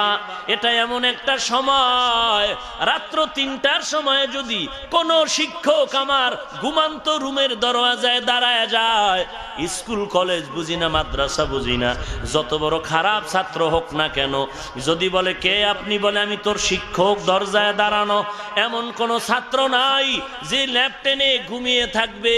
যত বড় খারাপ আর অসুস্থই হোক না কেন, লাপটা দিয়া দরজা খুলে বলবে, ওস্তাদ আপনি এত রাত্রে কেন আসছেন? আসছি একটু জরুরত, এখানে আমি তোমার দরজায় হাজির হয়ে গেলাম। একজন ওস্তাদ ছাত্রের দরজায় দাঁড়াইলে যেমন ছাত্র ঘুমায় থাকতে পারে না, আমার আল্লাহ তাআলা প্রতিদিন প্রথম আসমানে এসে ভোর রাত্রে ডাকেন, ওরে বান্দা কার কি প্রয়োজন চাও, চাইতে দেরি হবে পাইতে দেরি হবে না। 24টা ঘন্টার প্রত্যেকটা সেকেন্ডে সেকেন্ডে বান্দা আল্লাহকে খুঁজে, কিন্তু এমন একটা সময় বান্দা আল্লাহকে খুঁজে না, বরং আল্লাহ তার বান্দারে তালাশ করে। অতি গভীর হয় রজনী যখন, নীরবে প্রভুর নাম জপিও তখন, প্রভুর করুণা যদি পাইবারে চাও, প্রভুর করুণা যদি পাইবারে চাও, গভীর রাতে উঠে প্রভুর গুণগান গাও। গভীর রাতে আল্লাহ যখন বান্দাকে ডাকেন, আল্লাহ তাআলার খাস বান্দা তখন একটা সেকেন্ডের জন্য ঘুমিয়ে থাকতে পারে না। আল্লাহর বান্দা তখন আল্লাহর তালাশে আল্লাহর মহব্বতে ডাকে সাড়া দিয়া সজাগ হয়ে দাঁড়ায় যায়। এরে নবীর উম্মতের দল, আল্লাহ পাকের বান্দা আল্লাহর কাছে দোয়া করে, ও মালিক তুমি আমাকে কবুল করে নাও। আল্লাহর বান্দা আল্লাহর দরবারে মোনাজাত করে ফজরের আজান হয়ে গেল, নামাজ আনতে এবার ইমামউদ্দিন স্টিমারে উঠবে, রওয়ানা সাহারানপুরে যাবে। আল্লাহর বান্দা ইমামউদ্দিনের টিকেট করে টাকা দিচ্ছে। ইমামউদ্দিন বলে, হাজী সাহেব খবরদার, আল্লাহ পাকের দেওয়া ইলম অর্জনের জন্য কষ্ট করতে হবে, টাকা লাগবে না। বলে, স্টিমারে কি তোমার ভাড়া দেওয়া লাগবে না? বলে, উঠার সময় তো কেউ টাকা চাবে না, মাঝখানে গিয়া হয়তো টাকা তালাশ করবে। আমি বলবো আমার কাছে কোনো টাকা নাই, যদিও আমাকে দুইটা গালমন্দ বলবে তো আর উল্টা ফিরায় দিবে না, ওই পারেই নিয়ে যাবে। আল্লাহ পাকের কুদরতের কারিশমা, এবার স্টিমারে আল্লাহর বান্দা রওনা হয়ে গেল। গভীর রাত, ওই সাহারানপুরের প্রিন্সিপাল রাতের বেলা আল্লাহর কুদরতে ঘুমের ঘরে স্বপ্ন দেখলেন, আগামীকাল বাংলাদেশের একটি তালিবুল ইলম তোমার দরওয়াজায় আসবে, মেহমান, তাকে নিয়ে তুমি নাস্তা করবা। এইবার আল্লাহর বান্দা সাহারানপুর মাদ্রাসার ভেতরে যখন যাবে, প্রিন্সিপাল ঘুম থেকে উঠে অপেক্ষমান, আল্লাহর মেহমান আসবে, তাকে নিয়ে নাস্তা করব। কোথায়? আজকে ছাত্রগুলো দেখে যেই আকৃতির ছাত্রের চেহারা দেখলাম, ওই ছাত্র দেখা যায় না। হঠাৎ করে সময় মতো দেখে আল্লাহর এক বান্দা ঠোঁট নাড়ায়া নাড়ায়া আল্লাহর জিকির করতে করতে মাদ্রাসার ভেতরে ঢুকতেছে। পরিচয় না হলো, ঠিক, হাই সন্তান, আসো তোমার সাথে নাস্তা করে নেই। নাস্তা কমপ্লিট হয়ে গেল। এবার বলে, বাবা তুমি আমার ঘরে থাকবা, খাইবা আর লেখাপড়া করবা, আর আমার একটা গরু আছে, মাঝে মাঝে ময়দানে নিয়ে তুমি একটু দেখাশোনা করবা, রাখালের মতো একটু দেখবা। ইমামউদ্দিন চিন্তায় পড়ে গেল, কপাল বুঝি আবার খারাপ হয়ে গেল নাকি, এক গরুর ইমামতি ছেড়ে আবার আসলাম, আবার নাকি গরু দেখতে হবে। ও মালিক, কষ্ট করতে রাজি, এলেম থেকে মাহরুম হতে রাজি না রে আল্লাহ। আল্লাহ পাক দরজা খুলে দিলেন। ওস্তাদের ঘরে ইমামউদ্দিন থাকে, মাদ্রাসায় ওই ওস্তাদের ঘরের খানা খায়, মাদ্রাসায় থাকে, ক্লাস করে, অন্যান্য ছাত্রদের সাথে ক্লাসে যায়। আশ্চর্য ব্যাপার, অন্যদের ব্রেনের মতো ইমামউদ্দিনের ব্রেন না, খুবই দুর্বল। ক্লাসে যা বলে কিছুই মনে থাকে না। ছাত্ররা ক্লাস করার পরে ওই ক্লাসের সবক আবার তাকরার করায়, আবার রিপিট করে ছাত্রদেরকে মুখস্থ করায় দেয়। ইমামউদ্দিন এক সময় বহুদিনের পরের ঘটনা, একদিন ইমামউদ্দিন একটি প্রশ্ন করে ফেললো, ভাই যিনি তাকরার করায় পড়াইতেছে সবাই ধরে আছে, 2-4 পৃষ্ঠা চলে যাওয়ার পর ইমামউদ্দিন বলে, ভাইজান প্রথম পৃষ্ঠার একটা লাইন আমি ভালো করে বুঝতে পারিনি, বেয়াদবি নিবেন না, আমাকে একটু আবার পেছন থেকে ধরায়া দেওয়া যাবেনি। অহংকারী ছাত্র বকা দিয়া বলল, এই বাঙালি সন্তান, তেরে নসিব মে ইলমে দিন নেহি হ্যায়, তোমার নসিবে ইলমে দিন নাই, ওস্তাদের গরু রাখা ছাড়া তোমার কোনো আর গতি নাই। এমন কথা ইমামউদ্দিনের দিলে হিট লেগে গেল, চোখের পানি ছেড়ে কান্না। রাতে ঘুমের টাইম, ওস্তাদ বারবার ইমামউদ্দিনের খবর নেয়, না জানি কোনো কষ্ট পায়, কারণ ওর বাবা নাই। ইয়েতিম সন্তান মা হারা এখানে চলে আসছে। রাতের বেলা সন্তানকে ডাকলেন। ইমামউদ্দিন উস্তাদের কিনারে গিয়া অন্য দিনের মতো আওয়াজ নাই, মনটা বড় বেজার। চোখের পানির ফোঁটা ইমামউদ্দিনের মাটিতে স্পর্শ হয়ে গেল। চোখের পানি দেখেই উস্তাদ বলে, কি ব্যাপার? বলে, কিছুই না। বলে, না কান্নারা কি কারণ? সব খুলে যখন বলে ফেললো, উস্তাদ বলে, আজকে আর ঘুম হবে না, একটু অজু করে নাও, আমি অজু বানায় নেই। ইমামউদ্দিন অজু করে নিলেন, উস্তাদ অজু করে নিলেন। দুজন অজু বানাবার পর উস্তাদ বললেন, ও সন্তান, কিতাবের আলমারিটা খুলে নাও। ক্লাস 1 থেকে বুখারী শরীফ পর্যন্ত এই মেইন কিতাবের পৃষ্ঠাগুলো তুমি উল্টাইতে থাকো। ইমামউদ্দিন কিতাবের পৃষ্ঠা উল্টায়, আর ওই মাদ্রাসার প্রিন্সিপাল যায় নামাজে খোদার সাথে কথা কয়, আল্লাহর সাথে দোয়া করতেছে ইমামউদ্দিনের জন্য। ফজরের আজান হয়ে গেল, আসসালাতু খায়রুম মিনান নাওম। ইমামউদ্দিন পৃষ্ঠা উল্টানো কি শেষ? বলে, একটা পৃষ্ঠা বাকি আছে। বলে, রেখে দাও, নামাজের প্রস্তুতি নাও। নামাজ পড়ার জন্য আল্লাহর বান্দা চলে গেল। এরে নবীর উম্মতের দল, আল্লাহর বান্দা নামাজ পড়ে, উস্তাদ ইমামতি করে, প্রতিদিন নামাজের পরে ছাত্রদের বয়ান দেয়। আজ উস্তাদের কোনো বয়ান নাই। ইমামউদ্দিনের নিয়ে ডাইরেক্ট কামরায় চলে গেলেন। সন্তানের বসাইয়া ওই বাকি পৃষ্ঠার সবক উস্তাদ ছাত্রকে সুন্দর করে বুঝায় পড়ায় দিলেন। ক্লাসের সময় হয়ে গেল। উস্তাদ চোখের পানি ছেড়ে বলে, ইমামউদ্দিন আয়, আজকে আমার দিল চায় তোরে আমি ক্লাসের মধ্যে পাঠায় দিব। আমি আজকে ক্লাসে যাব না, আমার অর্ডারে আজকে তুই গিয়া ক্লাস করায় দিবি। ইমামউদ্দিন বলে, হুজুর অসম্ভব। বলে, আমার কথা মানাই তোর দায়িত্ব, বেশি কিছু বলার দায়িত্ব তোর নাই। এলমেরা জাজু করদান বেহিসাব, খলকেরা দাদান জবাবে বাসওয়াব। এরে ছাত্র ভাই আমার, তুমি তালিবুল ইলম বলতেছো, আসলে যদি তুমি তালিবুল ইলম হতে পারো, মাছ দোয়া করবে তুমি পাইবা, গাছের দোয়া পাইবা, সব মাখলুকতের দোয়া পাইবা। কিন্তু তালিবুল ইলম যদি হইতে পারো, এইটা হলো আসল বিষয়। আসলে কি তুমি তালিবুল ইলম নাকি তালিবুত তাআম? খানা তালাশ করো, কয় বেলা কোন মাদ্রাসায় খানা আছে, খানার আইটেম কি, গোশত কত বেলা, কত আধুনিকতার ছোঁয়া লেগেছে। 3 বেলা খানা, 2 বেলাও না, আবার 2 বেলা নাস্তা, 5 বেলা। একটা কোরআনওয়ালা এলেমের ছাত্রকে যদি শুধু খাওয়ানোর উপরে রাখে, আমার ভয় লাগে এলেম ঢোকার রাস্তা বন্ধ হয়ে যায় নাকি। এরে নবীর উম্মতের দল, বড় মুসিবত। কষ্ট তো নাই বললেই চলে। এখনো কিছু কষ্ট গ্রামের মাদ্রাসা আছে, শহরে তো নাই। এরপরেও তো একটু আদেশ দিলে মেনে নিতে চায় না। ওস্তাদের বিরুদ্ধে প্রতিবাদ, আন্দোলন। ওরে আল্লাহর বান্দা, কসম আল্লাহর, তুই যত বড় দামি ছাত্র হও না কেন, ওস্তাদের বিরুদ্ধে যদি তুই কোনো ষড়যন্ত্রে লিপ্ত হও, আন্দোলন করো, তুই স্কুল কলেজেও যদি পড়ো, তোর দুনিয়াও ধ্বংস, পরকালও ধ্বংস। ভাইরা আমার, মায়ার নবীকে চাপ দিয়া বুঝাইলেন ইলমের জন্য কষ্ট।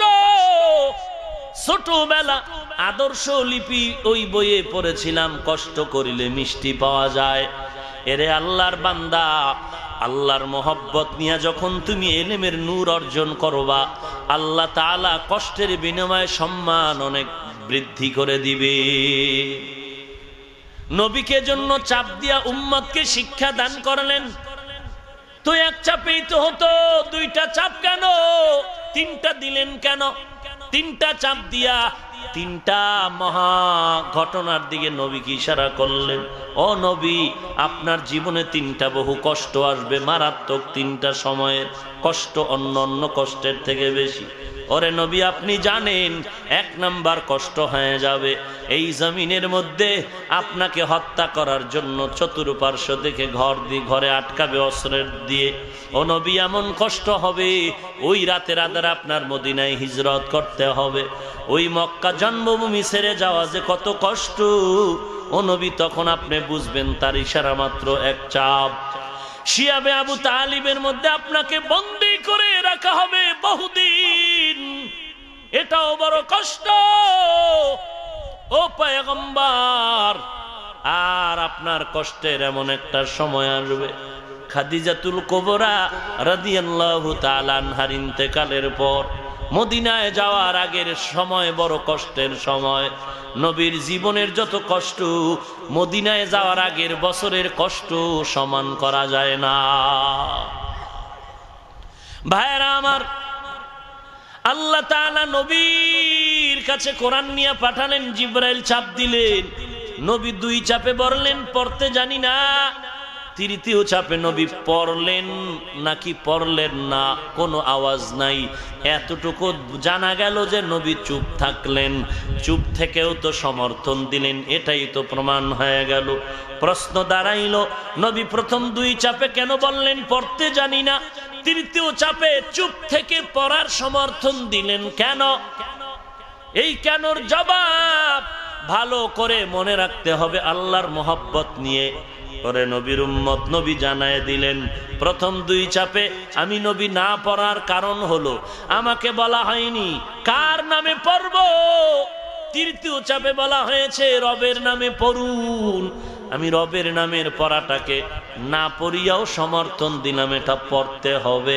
দুনিয়ার মানুষ তোমাদেরও আমি জানায় দিলাম, যেই লেখাপড়ায় রবের নাম নাই ওই পড়া ছেড়ে দাও, আর যেই লেখাপড়ায় রবের নাম আছে ওই পড়ালেখা করা শুরু করে দাও।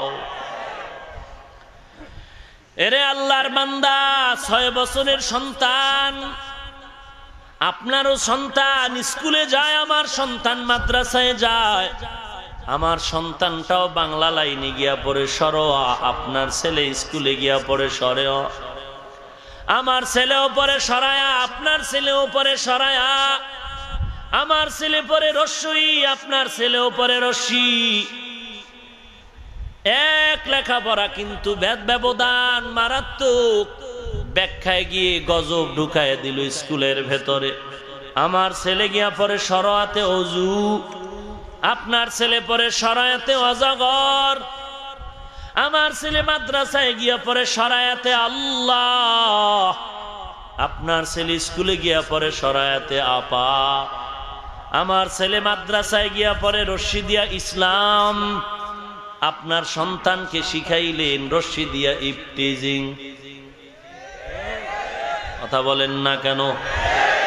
আমার ছেলে মাদ্রাসায় গিয়া দোয়া পড়ে রব্বির হামহুমা কামা রব্বায়ানি সগীরা। আর আপনার ছেলেটা স্কুলে গিয়া কবিতা শিখলো, ইংরেজি অঙ্ক বাংলা মিলায় হাজা বাড়ালো, ক্রিং ক্রিং টেলিফোন, হ্যালো হ্যালো হ্যালো, আমি ম্যাও হ্যালো ক্যাট, বিড়ালকে চাই, জরুরি খবর আছে ডেকে দাও তাই, হামটিমা টিম টিম তার খাড়া দুটোর শিং, তারা মাঠে বারে ডিম। আছে না নাই? এরে আল্লাহর বান্দা, এই যে ক্রিং ক্রিং টেলিফোন, হ্যালো হ্যালো হ্যালো, কে তুমি, কাকে চাও, বলো বলো বলো। আমি ম্যাও হ্যালো ক্যাট, বিড়ালকে চাই, জরুরি খবর আছে ডেকে দাও তাই। মাদ্রাসায় কি পড়ছিল? সকালে উঠিয়া আমি মনে মনে বলি, সারাদিন আমি যেন ভালো হয়ে চলি। কোথায় গেল লেখাপড়ার মান? এখন নকল ছাড়া পাঠ যারা করতে পারো না, খোদার কসম তোরা বিদ্যাচোর। বিদ্যার মতো জিনিস যারা চুরি করবি, তোরা চেয়ারে বৈশা হবি জনগণের টাকা চোর। ভাইরা আমার, স্কুল থাকবে, কলেজ থাকবে, ভার্সিটি থাকবে, আমাদের মাদ্রাসাও থাকবে, কোনো বাধা নাই। আমরা বলি না স্কুল কলেজ বন্ধ করে দাও, তবে আমাদের মাদ্রাসায় চলার জন্য যতটুকু তোমাদের সেক্টর থেকে ইংরেজি, অঙ্ক, ইতিহাস, ভূগোল, বাংলা নিয়ে আসছি, আমরা বলছি স্কুল কলেজ ভার্সিটি চলবে, দিব্যি আরামে চলবে, ডক্টর প্রফেসর হবে। তবে আমাদের থেকেও কিছু নিয়ে মুসলমানের কোরআনের শিক্ষা প্রত্যেকটা ক্লাসে ঢুকায় দিতে হবে। এটা কোনো রাজনৈতিক দাবি নাকি? এটা মুসলমানের দেশ বাংলাদেশের ইমানদারির ইমানের দাবি। এই দাবিটা সমান মুসলমানের ইমান রক্ষার দাবি, ভিন্ন কোনো আওয়াজ নাই। শুরুতেই বলেছি সব কথার মাকসাদ একটা, আমরা জান্নাত চাই, জাহান্নাম থেকে বাঁচতে চাই। এরে নবীর উম্মতের দল, মায়ার নবী বললেন রবের নামের পড়া পড়ো, রবের নাম সারা পড়া ছাড়ো। পৃথিবীতে যত লেখাপড়া আছে দুই ভাগে ভাগ করা, রবের নামের পড়া, রবের নাম সারা পড়া। রবের নামের পড়াটাকে ইসলামী শিক্ষা, কোরআনের শিক্ষা, পরকালীন শিক্ষা, মাদ্রাসা শিক্ষা বলে। আর রবের নাম সারা পড়াটাকে জাগতিক শিক্ষা, ইংরেজি শিক্ষা, জেনারেল শিক্ষা বলে। দুই শিক্ষার গঠনতন্ত্র আলাদা, দুই শিক্ষার প্রতিষ্ঠান আলাদা। আল্লাহর নামের লেখাপড়ার প্রতিষ্ঠান জামিয়া, মাদ্রাসা, হেফজখানা, নুরানি মক্তব বলা হয়। আল্লাহর নাম ছাড়া জাগতিক শিক্ষার লেখাপড়ার প্রতিষ্ঠানকে স্কুল, কলেজ, প্রাইমারি, ভার্সিটি বলা হয়। কথা ঠিক নেই? দুই লেখাপড়ার গঠনতন্ত্র, উদ্দেশ্য আলাদা।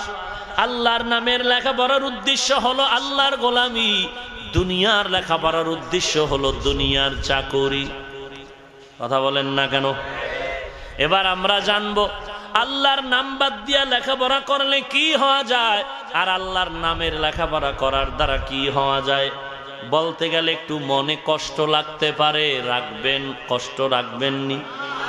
উদ্দেশ্য কষ্ট না, উদ্দেশ্য হলো জান্নাত চাই, জাহান্নাম থেকে বাঁচতে চাই। ভাইরা আমার, আল্লাহর নাম ছাড়া লেখাপড়া করলে কি হওয়া যায়? আমার বাবার বানানো কথা না, মুফাসসিরিনে কেরাম বলেছেন আল্লাহর নাম বাদ দিয়া লেখাপড়া করলে মুসলমানের সন্তান ডাক্তার, ডক্টর, প্রফেসর, ইঞ্জিনিয়ার, সাংবাদিক, সাহিত্যিক, কবি, উকিল, ব্যারিস্টার সব হতে পারবে, সব, তবে মানুষ হতে পারবে না। এইবার প্রশ্ন জটিল থেকে জটিল। এরে মোল্লা, বলো তো মানুষ কাকে বলে? বলো। দুই নাম্বার, আমরা স্কুল, কলেজ, ভার্সিটিতে যারা লেখাপড়া করি আমরা কি মানুষ না? জবাব দাও। মানুষ কাকে বলে তাও বলবো। স্কুল, কলেজ, ভার্সিটির ছেলে মেয়েরা মানুষ কিনা তারও জবাব দিব। সময় দিতে হবে, আরো আধা ঘন্টা দিবেননি নাকি এখনই মোনাজাত হয়ে যাবে? কষ্ট হচ্ছে ভাইরা আমার? আল্লাহর নাম ছাড়া লেখাপড়ার দ্বারা সন্তান কি হতে পারে, কি হতে পারে না? বলে সব হতে পারে, কি হতে পারে না? কথা বলেন না কেন? মানুষ, মানুষ হতে কেমনে পারে না তার একটা উদাহরণ। কলেজের প্রফেসর ক্লাসের ভেতরে গেল, বলুন তো প্রফেসর কি অশিক্ষিত না শিক্ষিত? প্রফেসর ক্লাসের মধ্যে ঢুকলেন, ঢুকে দেখে ছাত্র ছাত্রী সব কানের মধ্যে গানের তার লাগায়, FM শুনে। গজবের মোবাইল, লেখাপড়া ধ্বংস, চরিত্র ধ্বংস। আমগো 2 ঘন্টার ওয়াজে চরিত্র ভালো হতে পারে না। তাও আবার হবে কেমনে? আমার বিরুদ্ধে একদল। আমি পায়ে ধরে ধরে বলে গেলাম, টুপি পরো, নামাজ পড়ো, কোরআনটা পড়ো রে বাবা। যদি না পারো কোরআন খুলে তাকায় থাকো, তাতেও সওয়াব। মানুষ মানার জন্য তওবা করে গেল। হঠাৎ করে টেলিভিশনের আর এক বক্তায় বলে ফেললো, কোরআনের অর্থ যদি না পারো পড়িয়া লাভ নাই। দিল আমার 2 ঘন্টা বয়ানের ভিতরে বাস। এজন্যই তো শুরুতে বলেছি কাফের আর বেঈমান নিয়ে কোনো ভয় নাই, ভয় হলো মুনাফিকদের নিয়া। এরে নবীর উম্মতের দল, মুনাফিক নিয়ে বড় ভয়। এরে নবীর উম্মতের দল, আল্লাহর কোরআনের দিকে তাকায় থাকলেও গুনাহ না সওয়াব।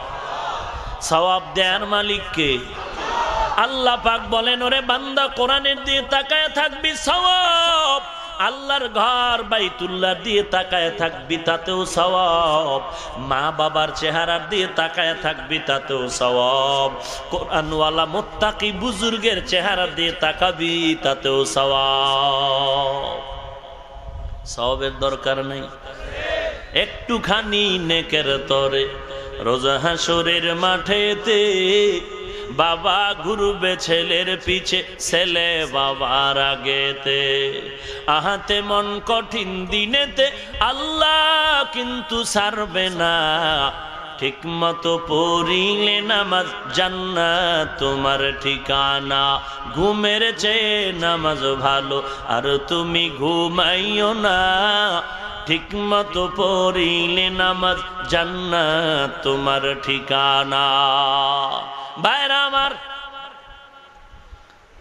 ইলমের জন্য কষ্ট স্বীকার করে নাও। ঘুমায়া ঘুমায়া ইলম পাওয়া যাবে না রে বাবা।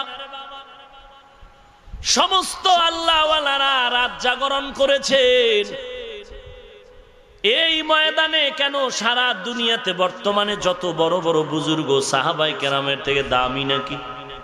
কথা বলেন, সাহাবায়ে কেরামদের থেকে দামি কেউ আছেন? যত বড় মুফতি মুহাদ্দিস হয় না হোক না কেন, সাহাবায়ে কেরামের থেকে বড়। অথচ সাহাবায়ে কেরামরা এত বড় দামি, এত বড় আলেম, এত বড় মুফাসসির, এত বড় মুহাদ্দিস, এত বড় দামি বুজুর্গ। 5 ওয়াক্ত নামাজ, শুধু তাই না, ইশরাক, আওয়াবিন, চাষ, তাহাজ্জুদ কোনটাই বন্ধ নাই। সন্তানের হক, স্ত্রীর হক, প্রতিবেশীর হক আদায় করতে ব্যর্থতা নাই, জিহাদের ময়দানও পেছনে পড়ে নাই। রশিদ আহমদ গঙ্গুহি রহমাতুল্লাহ আলাইহি 22 বছর পরে একবার তাকবীরুল্লাহ ছুটে গেল। আর আমি এত বড় বক্তা, বেশি ইবাদত করা যাবে না, বড় ব্যস্ত হয়ে গেলাম। এরে নবীর উম্মতের দল, আল্লাহর খাস বান্দারা সময়ের দিয়ে তাকাবে না, আল্লাহর ইবাদতের পয়েন্ট বাড়াবে। এরে ছাত্র ভাই, প্রফেসর ক্লাসে ঢুকে দেখে ছাত্রদের লেখাপড়ার টেবিলে পড়ার আওয়াজ নাই, গানের আওয়াজ। প্রফেসর বলে, ছেলে মেয়েরা চুপ হয়ে যাও, ক্লাসের মধ্যে তোমাদের স্যার ঢুকেছে, চুপ হয়ে যাও। এবার সমস্ত ছাত্র ছাত্রী চুপ হয়ে গেল। ডাক দিয়ে আমাকে চিনো? বলে হ্যাঁ চিনি। কি নাম? বলে বেদ্যুবি হবে, নাম বলা যাবে? নাম বলা যাবে না। এই জমিনে এমন কিছু পীরের ভক্ত মুরিদান আছে, পীরের নাম বলাটারে গুনাহ মনে করে, আছে না নাই? পীরের নাম বললে যদি বেয়াদবি মনে করো, নবীর নাম বললে টাটকা কাফের। কথা কন না কেন? পীরের নাম বলাটারে যদি বেয়াদবি মনে করো, আল্লাহর নাম বললে তুই ট্রিপল কাফের। ফাইজলামি করবি না রে বাবা। ইসলামটা তোর বাবার কিনা সম্পদ নয়, মন মতো চালাবি আর বলবি ইসলাম না। না, ইসলাম যদি পালন করতে হয় মদিনার নবীর আদর্শের মাধ্যমে। ভাইরা আমার, প্রফেসর বলে, ছেলে মেয়েরা জানো আমার কি নাম? আমার নাম হলো আহমদ শরীফ। জানি জানি, শুনো। এতদিন শুনছো কোরআন শরীফ? বলে হ্যাঁ। শুনেছো হাদিস শরীফ? বলে জি। শুনেছো মক্কা শরীফ, মদিনা শরীফ? বলে হ্যাঁ শুনেছি। এই এলাকার আদাবরের মুসলমান, মনে করিও না বাপ দাদার মুখস্থ করা কথা বলছি। টার্গেট একটাই, জান্নাত চাই, জাহান্নাম থেকে বাঁচতে চাই। দলাদলি ছেড়ে দাও, মদিনার আদর্শের মালা গলায় লাগাও। আল্লাহর ইবাদতের জন্য পাগল পারা হয়ে আগাও। মুনাফিকের পেছনে ঘুরো না রে ভাই। গুনাহ নিয়ে যদি বান্দা কবরে যাও, আযাবের জন্য অপেক্ষমান তোমার খবর আছে রে বাবা। মনে করছো কবরের আযাব হবে না, আল্লাহ এই জন্য মাঝে মাঝে কবরের মধ্যে আগুন দেখায় দেখায়, দেখ দেখ গুনাহ নিয়ে যদি কবরে যাও ওই কবর হবে জাহান্নামের গর্ত। এজন্য তো আল্লাহ খবরদার করে বলেছেন, মুসলমান না হয় কেউ মরবি না। ইয়া আইয়ুহাল্লাযীনা আমানুত্তাকুল্লাহা হাক্কা তুকাতি ওয়া লা তামুতুন্না ইল্লা ওয়া আনতুম মুসলিমুন।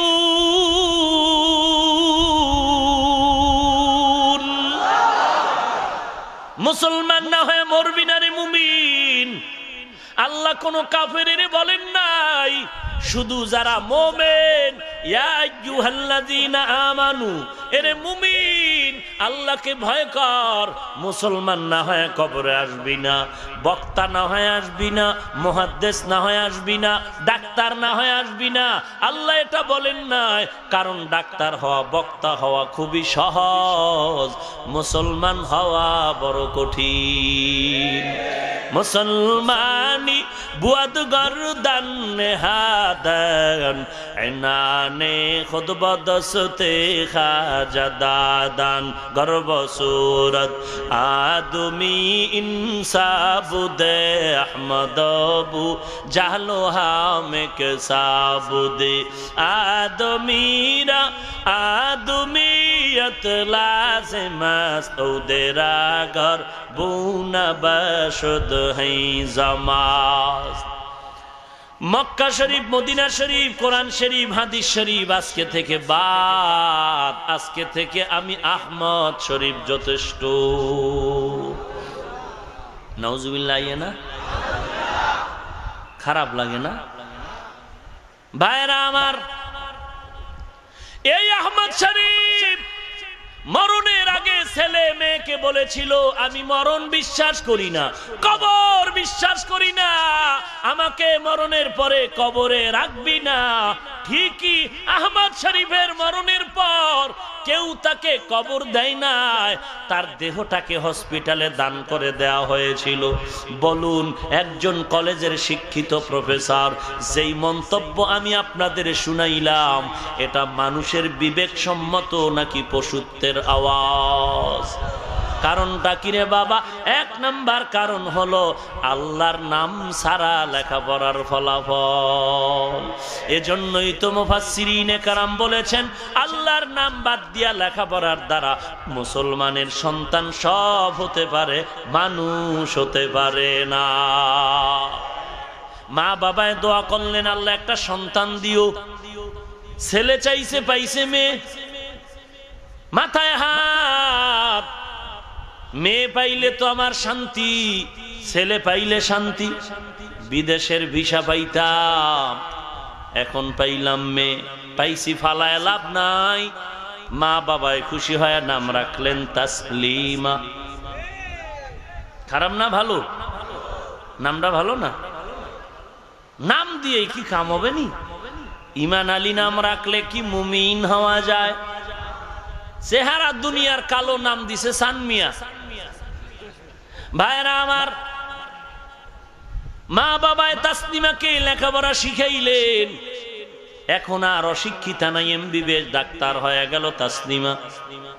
ডাক্তারি চেম্বারে বসে অপশনাল সাবজেক্ট হিসাবে ইসলামের কিছু বই পুস্তক অধ্যয়ন করে, কোরআনের তরজমা পড়ে। একদিন দেখলো কোরআনের মধ্যে আছে বোরকা পরা বাধ্যতামূলক, নারীর পর্দা। তাসলিমা মন্তব্য করে ফেললো, নারীরা বোরকা পরে আটকা জীবন যাপন করবে, এটা তো জুলুম হয়ে গেল, আল্লাহ বড় জালেম। এই কথা মন্তব্য করে আবার সামনে গেল। সামনে গিয়া দেখলো বিবাহ ছাড়া সন্তান জন্ম দেয়া যাবে না, স্বামী গ্রহণ করতে হবে, খোলা মেলা স্বাধীনভাবে চলা যাবে না।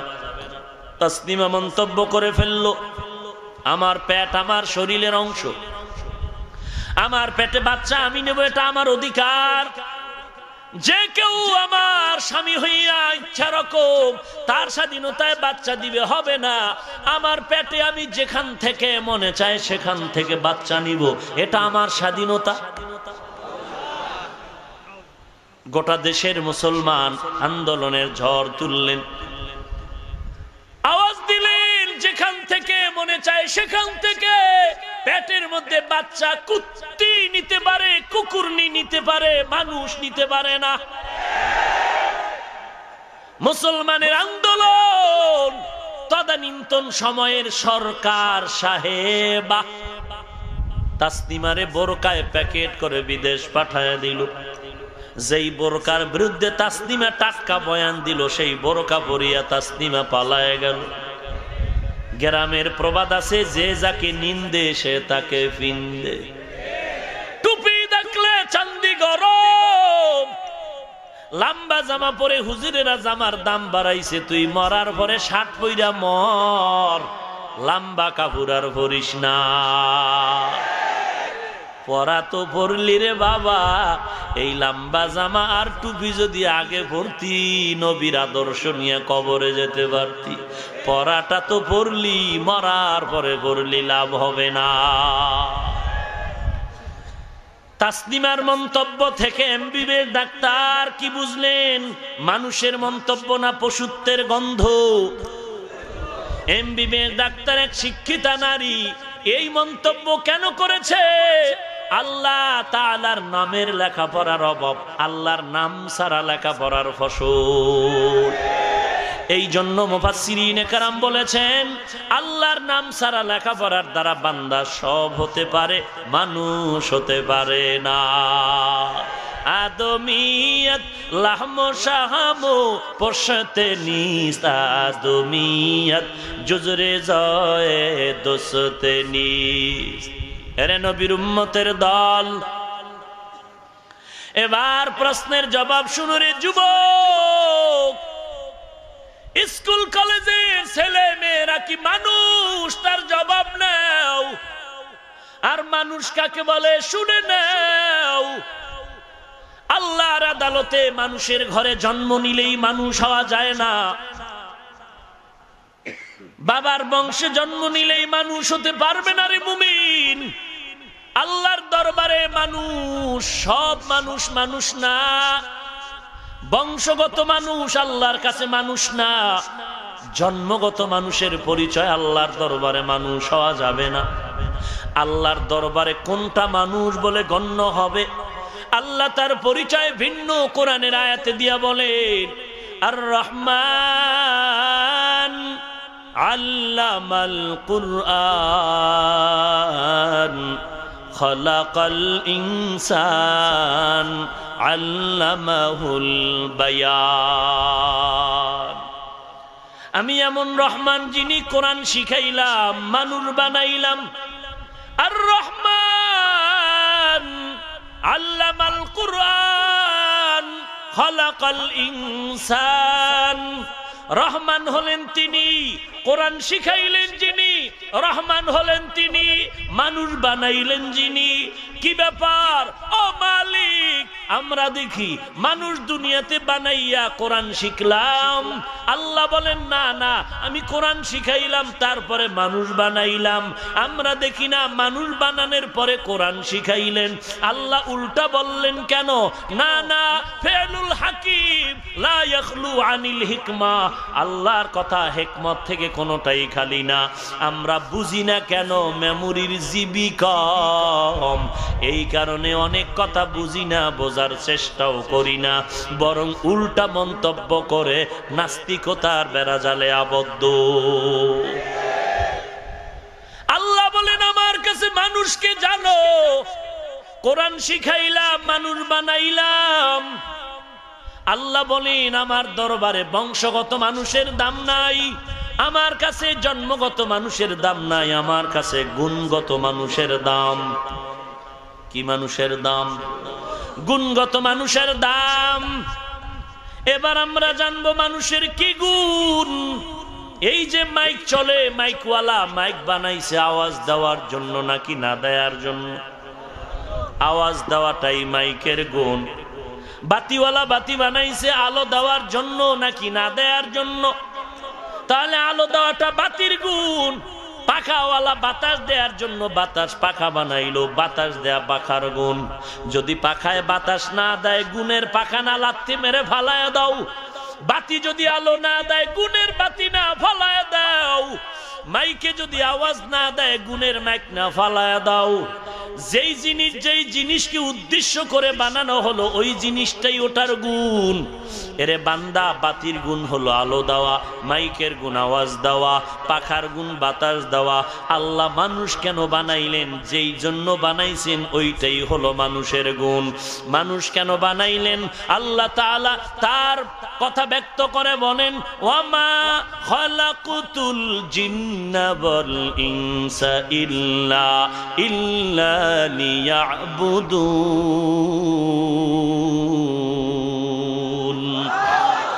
মা খালাকতুল জিন্না ওয়াল ইনসি বিখা জুজ ইবাদাত নিস্তে মাকসুদ আজ্জাহা। আল্লাহ বলেন, আমি মানুষ আর জিন বানাবার কারণ হলো ক্রিকেট খেলবি। এরে যুবক, নামাজের খবর নাই, খানার খবর নাই, ক্রিকেটের খেলা দেখতে গিয়ে মাকেও গালি দিয়েছো রে বেয়াদব। মা বাধা দিয়েছে, মাকে গালি দিয়েছো। বাবায় বাধা দিয়েছে, বাবারে গালি দিয়েছো। আজকে আমার নবীর আদর্শরে লাথি মেরে ফালাইয়া মাথার চুল কেটে ক্রিকেটারদের মতো ইন্দুর আর বান্দর হয়ে গেছে। লজ্জা থাকা দরকার। এত বেলা যাও কি মানুষ হতে পারে? এত বেহায়াও কি কোনো মুসলমান হতে পারে? আবার রাতের বেলা ঘুমাইতে গিয়া হিন্দি গানের তার কানের মধ্যে ঢুকায় ঘুমায় গেলি। ওরে বেলাজা বেহায়া, তোর কি ভয় লাগে না? ঘুমের ঘরেও তো কত যুবকের মরণ হয়। তুই গানের তার নিয়ে যদি আজরাইল আইসা দেখে তোর কানের মধ্যে গানের তার লাগানো, একটু চিন্তা কর, কবরে জবাব কি দিবি?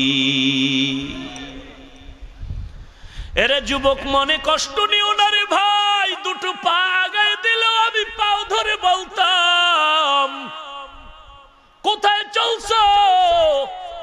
দেখ, এমন কোন দিন নাই যুবকের লাশের খবর নাই। পানির নিচে, গাড়ির নিচে, ঘুমের বিছানায় যুবকের লাশ। তোর মতো যুবক স্কুল কলেজে পড়ে, এক ওয়াক্ত নামাজও বাদ দেয় না। তুমি কেন পারবা না রে বাবা? আমার মন বলে কপাল তোমার পুড়ে যাচ্ছে। তোমার মতো যুবক র্যাব, আর্মি, পুলিশ, বিডিআর নামাজ বাদ দেয় না। তোমার মতো যুবক চাকরি করে, কোটি টাকার মালিক, এক টাকাও হারাম খায় না।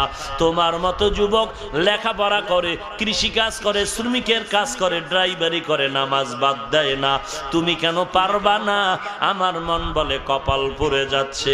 তওবা না করলে তোমার পোড়া কপালে আর জোড়া লাগবে না রে বাবা। পায়ে হাত রেখে বলি, তওবা কর, না হয় ওই কবর হাসর তোমার জন্য ভয়ঙ্কর। এরে যুবক, আল্লাহর গোলাম, আল্লাহ বলেন, আমি মানুষ বানাইলাম আমার ইবাদত করার জন্য। কার ইবাদত? আরো জোরে বলেন, আল্লাহর ইবাদত। আমরা যারা আল্লাহর ইবাদত করতে গিয়া টুপি দাড়ি রাখলাম, বলো আমরা কি না খায়া মরে গেছি? সম্মান কমে গেল? স্বাধীনতা নষ্ট হয়েছে? কোনটাই তো না রে বাবা। আমাদের স্বাধীনতা নষ্ট হয় নাই, চাকরি লাগে নাই, আমরা না খাইয়াও কেউ মরি না, আমাদের সম্মানও কমে নাই রে মুসলমান। কেন বুঝবা না? আল্লাহর কাছে তৌফিক চাও, আল্লাহ সহি দ্বীনের হেদায়াত দান করো। আল্লাহ বলেন, আমি মানুষ বানাইলাম ইবাদতের জন্য। তো ইবাদত করাটাই মানুষের গুণ। আর ইবাদত করতে হলে লাগবে কোরআন। ওদিকে নজর করে আল্লাহ বলেন, আর রহমান আল্লামাল কুরআন খালাকাল ইনসান। আমি এমন রহমান, কোরআন শিখাইলাম, মানুষ বানাইলাম। অর্থাৎ কোরআনের মাধ্যমে যারা ইবাদত করবে তারা গুণের মানুষ, তারা আল্লাহর কাছে দামি। এই জন্য কোরআনের কথা আগে বললেন, মানুষ বানানোর কথা পরে বললেন। এরে নবীর উম্মতের দল, গুণের মানুষের জন্য গুণটা হলো আল্লাহর ইবাদত করতে হবে। আমার চলাফেরা, লেবাস, পোশাক সব কিছু কার জন্য? ইন্না সলাতি ওয়া নুসুকি ওয়া মাহইয়ায়া ওয়া মামাতি লিল্লাহ ওয়া মামাতি লিল্লাহি রাব্বিল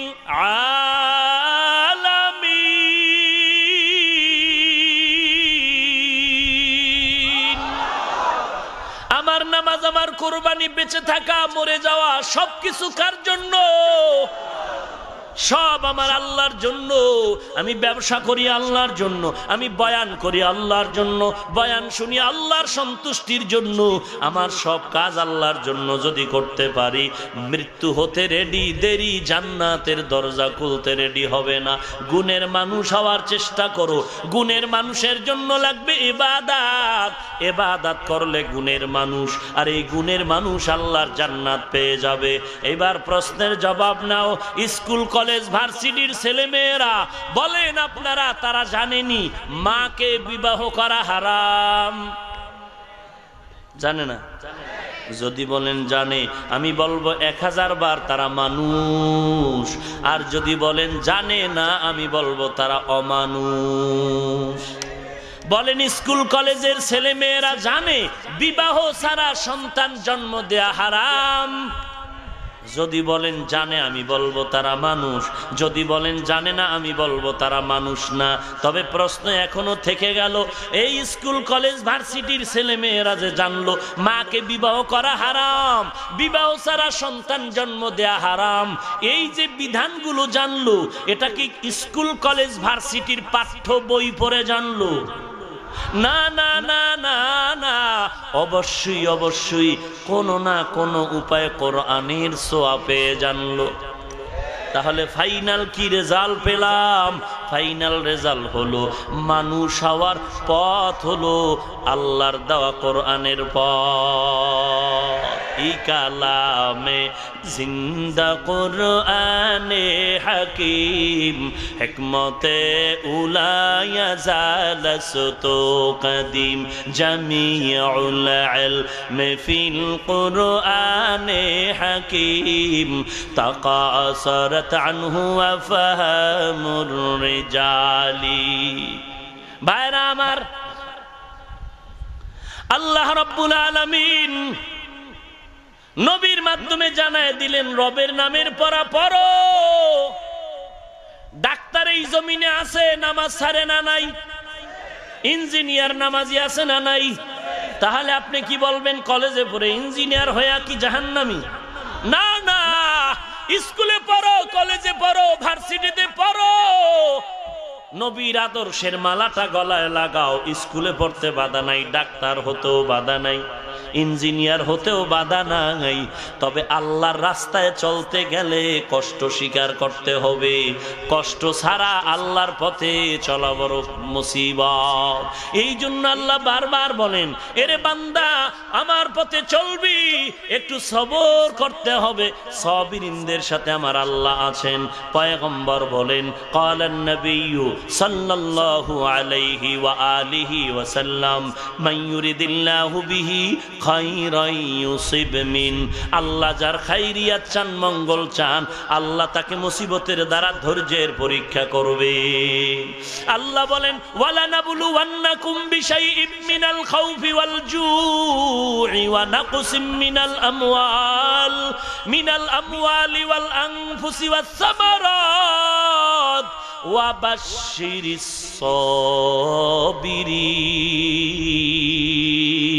সাবিরিন। ধৈর্য ধারণকারীদের জন্য সুসংবাদ, আল্লাহর পরীক্ষায় পাশ করতে হলে ইবাদতের রাস্তায় দৌড়াও। এমন কোন নবী নাই আল্লাহর পরীক্ষায় তারা করেন নাই। আল্লাহর পরীক্ষায় উত্তীর্ণ হয়েছেন সব নবী রাসূলরা। আপনি আল্লাহর জান্নাত চান, পরীক্ষা দিবেন না, হতে পারে না। আপনি স্কুলের সার্টিফিকেট নিবেন, আপনি মাদ্রাসার থেকে সার্টিফিকেট নিবেন, লেখাপড়া করে পরীক্ষা দিবেন না, এটা হতে পারে না। আপনি আল্লাহর জান্নাত পেতে চান, ইমানের রাস্তায় পরীক্ষা দিবেন না, এটা হতে পারে না। ইমানের পরীক্ষায় আগে যেতে হবে, তবে বিভিন্ন রকম বাধা চতুর্মুখী আসবে, মুনাফিক থেকে সাবধানতা অবলম্বন করে আগাও, আল্লাহর মোহাব্বত নিয়ে আগাও, একটা সন্তান কোরআনের আলেম বানায় যাও। ওরে এলাকার মুসলমান, মনটা কি চায় না কোরআনওয়ালা বান্দা হয়ে কবরে যাবে? ওরে আল্লাহর গোলাম, ওই সন্তান সাহারানপুর থেকে আল্লাহর খাঁটি বান্দা হয়ে চলে আসলো, ওস্তাদের দোয়া, মা বাবার দোয়া আর আল্লাহর মোহব্বত অন্তরে জমা হয়ে গেল। 12 বছর মাদ্রাসায় পড়িয়া যেই ইলম বান্দা পাইতো, এক রাতের কান্না আর ওস্তাদের দোয়ার কারণে আল্লাহ সব একত্রে জমা করে দিলেন। আমার নবীর উপরে কোরআন আসে, নবী বারবার জবান লড়ায় মুখস্থ করে। আল্লাহ পাক বলেন, লা তুহাররিক বিহি লিসানাকা লিতাআজালা বি, ইন্না আলাইনা জামআহু ওয়া কুরআনা। ও নবী, আপনার লেসানটাকে নাড়াচাড়া করে মুখস্থর দরকার নাই, আমি আল্লাহ কুদরতি জিম্মায় আপনার সিনার মধ্যে জমা করে দিব। আল্লাহ পাক রব্বুল আলামিন এক রাতে ইলমের ঢের অন্তরে ঢুকায় দেওয়ার ক্ষমতা আছে না নাই? তবে বান্দা চাইতে হবে, ওয়াল্লাযীনা জাহাদু ফীনা লানাহদিয়ান্নাহুম সুবুলানা আস-সা'য়ু মিন্নি ওয়াল ইতমামু মিনাল্লাহ। বান্দা, আমার কাজ হলো চেষ্টা করা, পূরণ করার মালিক আমার আল্লাহ। চেষ্টা করার মানে হলো শেষ কথা, আল্লাহর দরবারে গুনাহের থেকে তওবা করো, চোখের পানি ছেড়ে কান্না করো, তওবা করো। তওবাকারীর উপর আল্লাহ বড় খুশি। আর চোখের পানি ছেড়ে কান্না করো রে বাবা, মোবাইলের গজব থেকে নিজের হেফাজত করো। রে ছাত্র ভাইকে বলবো, লেখাপড়া ধ্বংসের বড় কারণ এই মোবাইল। অনুরোধ করে বলি, আমি তোমাকে বারবার পায়ে ধরে বুঝাইলে লাভ হবে না, তুমি যদি নিজের থেকে বাঁচার চেষ্টা না করো। তুমি যদি চেষ্টা না করো, চেষ্টা করার জন্য ওস্তাদের দোয়া নাও, মুরব্বীদের দোয়া নাও, ছাত্র ভাইয়ের দোয়া নাও, সবার কাছে দোয়া নাও, আর ভোর রাতে আল্লাহর কাছে কান্না করো, ও আল্লাহ তুমি আমাকে মাফ করে দাও। এলেমের দরজায় তুমি নিয়ে আসছো, কত ভালো ভালো ছাত্র দেখি কাফিয়া পড়ার পরে হালাক হয়ে গেল, মেশকাত পড়ার পরে ধ্বংস হয়ে গেল, দাওরা হাদিস পাশ করেছে, দিনের কোনো খেদমতে নাই, এমনকি ইসলামের জীবন যাপনটাও করে না। ওরে বাবা, এটা কোনো না কোনো বরদোয়ার শামিল হয়ে গেল, কোথায় জানি বেয়াদবি করলো, ওই বরদোয়ায় তার জীবনটা ধ্বংসের পথে চলে গেল। এরে নবীর উম্মতের দল, এই জামানায় ছাত্র মাদ্রাসায় অভাব নাই, তবে সবার দ্বারা আল্লাহ দিনের কাজ নিবেন না, আল্লাহ তার দ্বারাই দিনের কাজ নিবেন যেই বান্দা আল্লাহর মোহব্বতের হয়ে যাবে। আর আল্লাহর মোহাব্বতের যদি হতে চাও, আল্লাহর কাছে তওবা করো, কান্না করো, আর আল্লাহওয়ালাদের থেকে দোয়া নেওয়ার চেষ্টা করো, নিজেকে গুনাহ থেকে বাঁচাবার চেষ্টা করো। গুনাহ তো হতেই আছে, বাঁচার কোনো উপায় নাই, তবে চেষ্টা করা বান্দার কাজ, তওবা করার দায়িত্ব তোমার আমার। আল্লাহর দরবারে কান্না করো। এর স্কুল কলেজের ছাত্র ভাই, তোমার দ্বারাও আল্লাহ দিনের খেদমত নিতে পারে, তবে সেটা তোমার দিল তৈরি করতে হবে, চোখের পানি ছেড়ে গুনাহ থেকে তওবা করতে হবে। ও দয়ার মালিক, আমার মতো বান্দায় জমিনে আর কেউ নাই, সবাই আমার সম্মানের চেয়ারটা আগায় দিল, কিন্তু কেউ জানে না আমি কত বড় জাহান্নামের আসামি গুনাহগার। আমি জানি আল্লাহ তুমি জানো, গুনার কারণে আমার হাত দুটো নাপাক, আমার চোখ নাপাক, আমার জিহ্বা নাপাক, আমার অন্তর নাপাক। আয় আল্লাহ, এই দরজায় তো যে কেউ আইসা থাকতে পারে না রে আল্লাহ, তুমি যদি তৌফিক না দাও আমার থাকার কোনো সাধ্য নাই। ও আল্লাহ, গুনাহ তো করে ফেলেছি, আজ তওবা করে নিলাম, জীবনে চোখে দেখে গুনাহ করব না, তওবার দরজায় ফিরে আসছি রে আল্লাহ। হাতের দ্বারা গুনাহ করব না, চোখের দ্বারা গুনাহ করব না, জবান দ্বারা গুনাহ করব না, আল্লাহওয়ালার দোয়া নিয়ে চলবো, মা বাবার দোয়া নিয়ে চলবো, জবানকে হেফাজত করব, 5 ওয়াক্ত নামাজ বা জামাত আদায় করব। অন্তর যদি তওবার জন্য তৈরি হয়, মুনাফিকি যদি না থাকে, আল্লাহর মহব্বতে খাঁটি তওবার নিয়তে দুটো হাত আল্লাহকে দেখায় দেই। ও দয়ার মালিক, আমাদের তওবা কবুল করে নেন। আয় আল্লাহ, এ মাহফিল কবুল করে নেন। ও আল্লাহ, উলামায়ে কেরামের মেহনতকে কবুল করে নেন। আয় আল্লাহ, আমাদের তওবা কবুল করে নেন। ও আল্লাহ, তওবার উপরে মজবুত হয়ে চলার তৌফিক দান করেন। আয় আল্লাহ, আপনার খাস রহমতের দ্বারা আমাদের সবাইকে মাফ করে দেন। আলহামদুলিল্লাহি রাব্বিল আলামিন, ওয়াসসালাতু ওয়াসসালামু আলা সাইয়্যিদিল আমবিয়া ওয়াল মুরসালিন ওয়া আলা আলিহি ওয়া আসহাবিহি আজমাইন। ইয়া আরহামার রাহিমিন, ইয়া আরহামার রাহিমিন, ইয়া আরহামার রাহিমিন। রব্বিরহামহুমা কামা রব্বায়ানি সগীরা, রব্বিরহামহুমা কামা রব্বায়ানি সগীরা। আল্লাহুম্মা জাআলনি মিনাল মুস্তাজাবিনা লিদ-দাওয়াত। আল্লাহুম্মা জাআলনি ফি আইনি সগীরাও ওয়া ফি আ'য়ুনিন নাসি কাবীরা। আল্লাহুম্মা ইন্নী আস্তাউদিউকা হায়াতি ওয়া ঈমানি ওয়া আমালি ওয়া আহলি ওয়া মালি ওয়া ইজ্জতি ফাইন্নাহু লা ইউদিউ ওয়াদাইউকা। আল্লাহুম্মা ইন্নী আউযু বিকা মিন যাওয়ালি নি'মাতিক। আল্লাহুম্মা ইন্নী আউযু বিকা মিন যাওয়ালি নি'মাতিক। আল্লাহুম্মা ইন্নী আউযু বিকা মিন যাওয়ালি নি'মাতিক। ও দয়ার মালিক, গুনাহের বোঝা মাথায় নিয়ে আপনার দরওয়াজায় হাত তুলেছি। কুদরতের নজর দিয়া দেখেন কত উলামায়ে কেরামরা হাত তুলেছেন। সাদা দাড়িওয়ালা কত হাজী সাহেব, কলিজার টুকরা কত যুবক ভাই, আমার কলিজার টুকরা কত ছাত্র ভাইরা হাত তুলেছেন। ছোট ছোট বাচ্চা পর্দার আড়ালের মাইকের আওয়াজ পেয়ে কত মা বোনেরা যেন হাত তুলেছেন। আয় আল্লাহ, ব্যবসায়ী, শ্রমিক, চাকরিজীবী হাত তুলেছেন। বসার মতো জায়গা নাই, দাঁড়ায়া দাঁড়ায়া কোরআন সুন্নাহর কথাগুলো শুনেছেন। গুনার দিকে তাকায়া দেখি আমার মতো জাহান্নামের আসামি কেউ নাই। গুনার কারণে আমার হাত না পাক, আমার পা না পাক, আমার জিহ্বা না পাক, আমার অন্তর না পাক। ও দয়ার মালিক, গুনাহগার বলে তাড়ায়া দিয়েন না। আপনি যদি ক্ষমা না করেন, গফফার নামটা কেন রাখলেন আল্লাহ? আপনি যদি দয়া না করেন, রহমান নামটা কেন রাখলেন? ও আল্লাহ, মেহেরবানি করে সকলের জীবনের সব গুনাহগুলো মাফ করে দেন আল্লাহ। আয় আল্লাহ, আলোচনার ভুল ত্রুটি ক্ষমা করে সওয়াবটুকু নবীজির রওজা মোবারকে পৌঁছায়া দেন।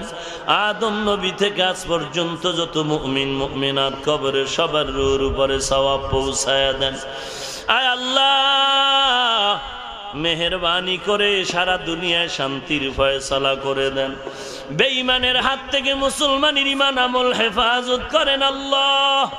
এ বাংলাদেশ শান্তির দেশ বানায় দেন। ইসলামের জন্য দেশ রক্ষায় যারা জীবন দিল তাদের মাফ করে দেন।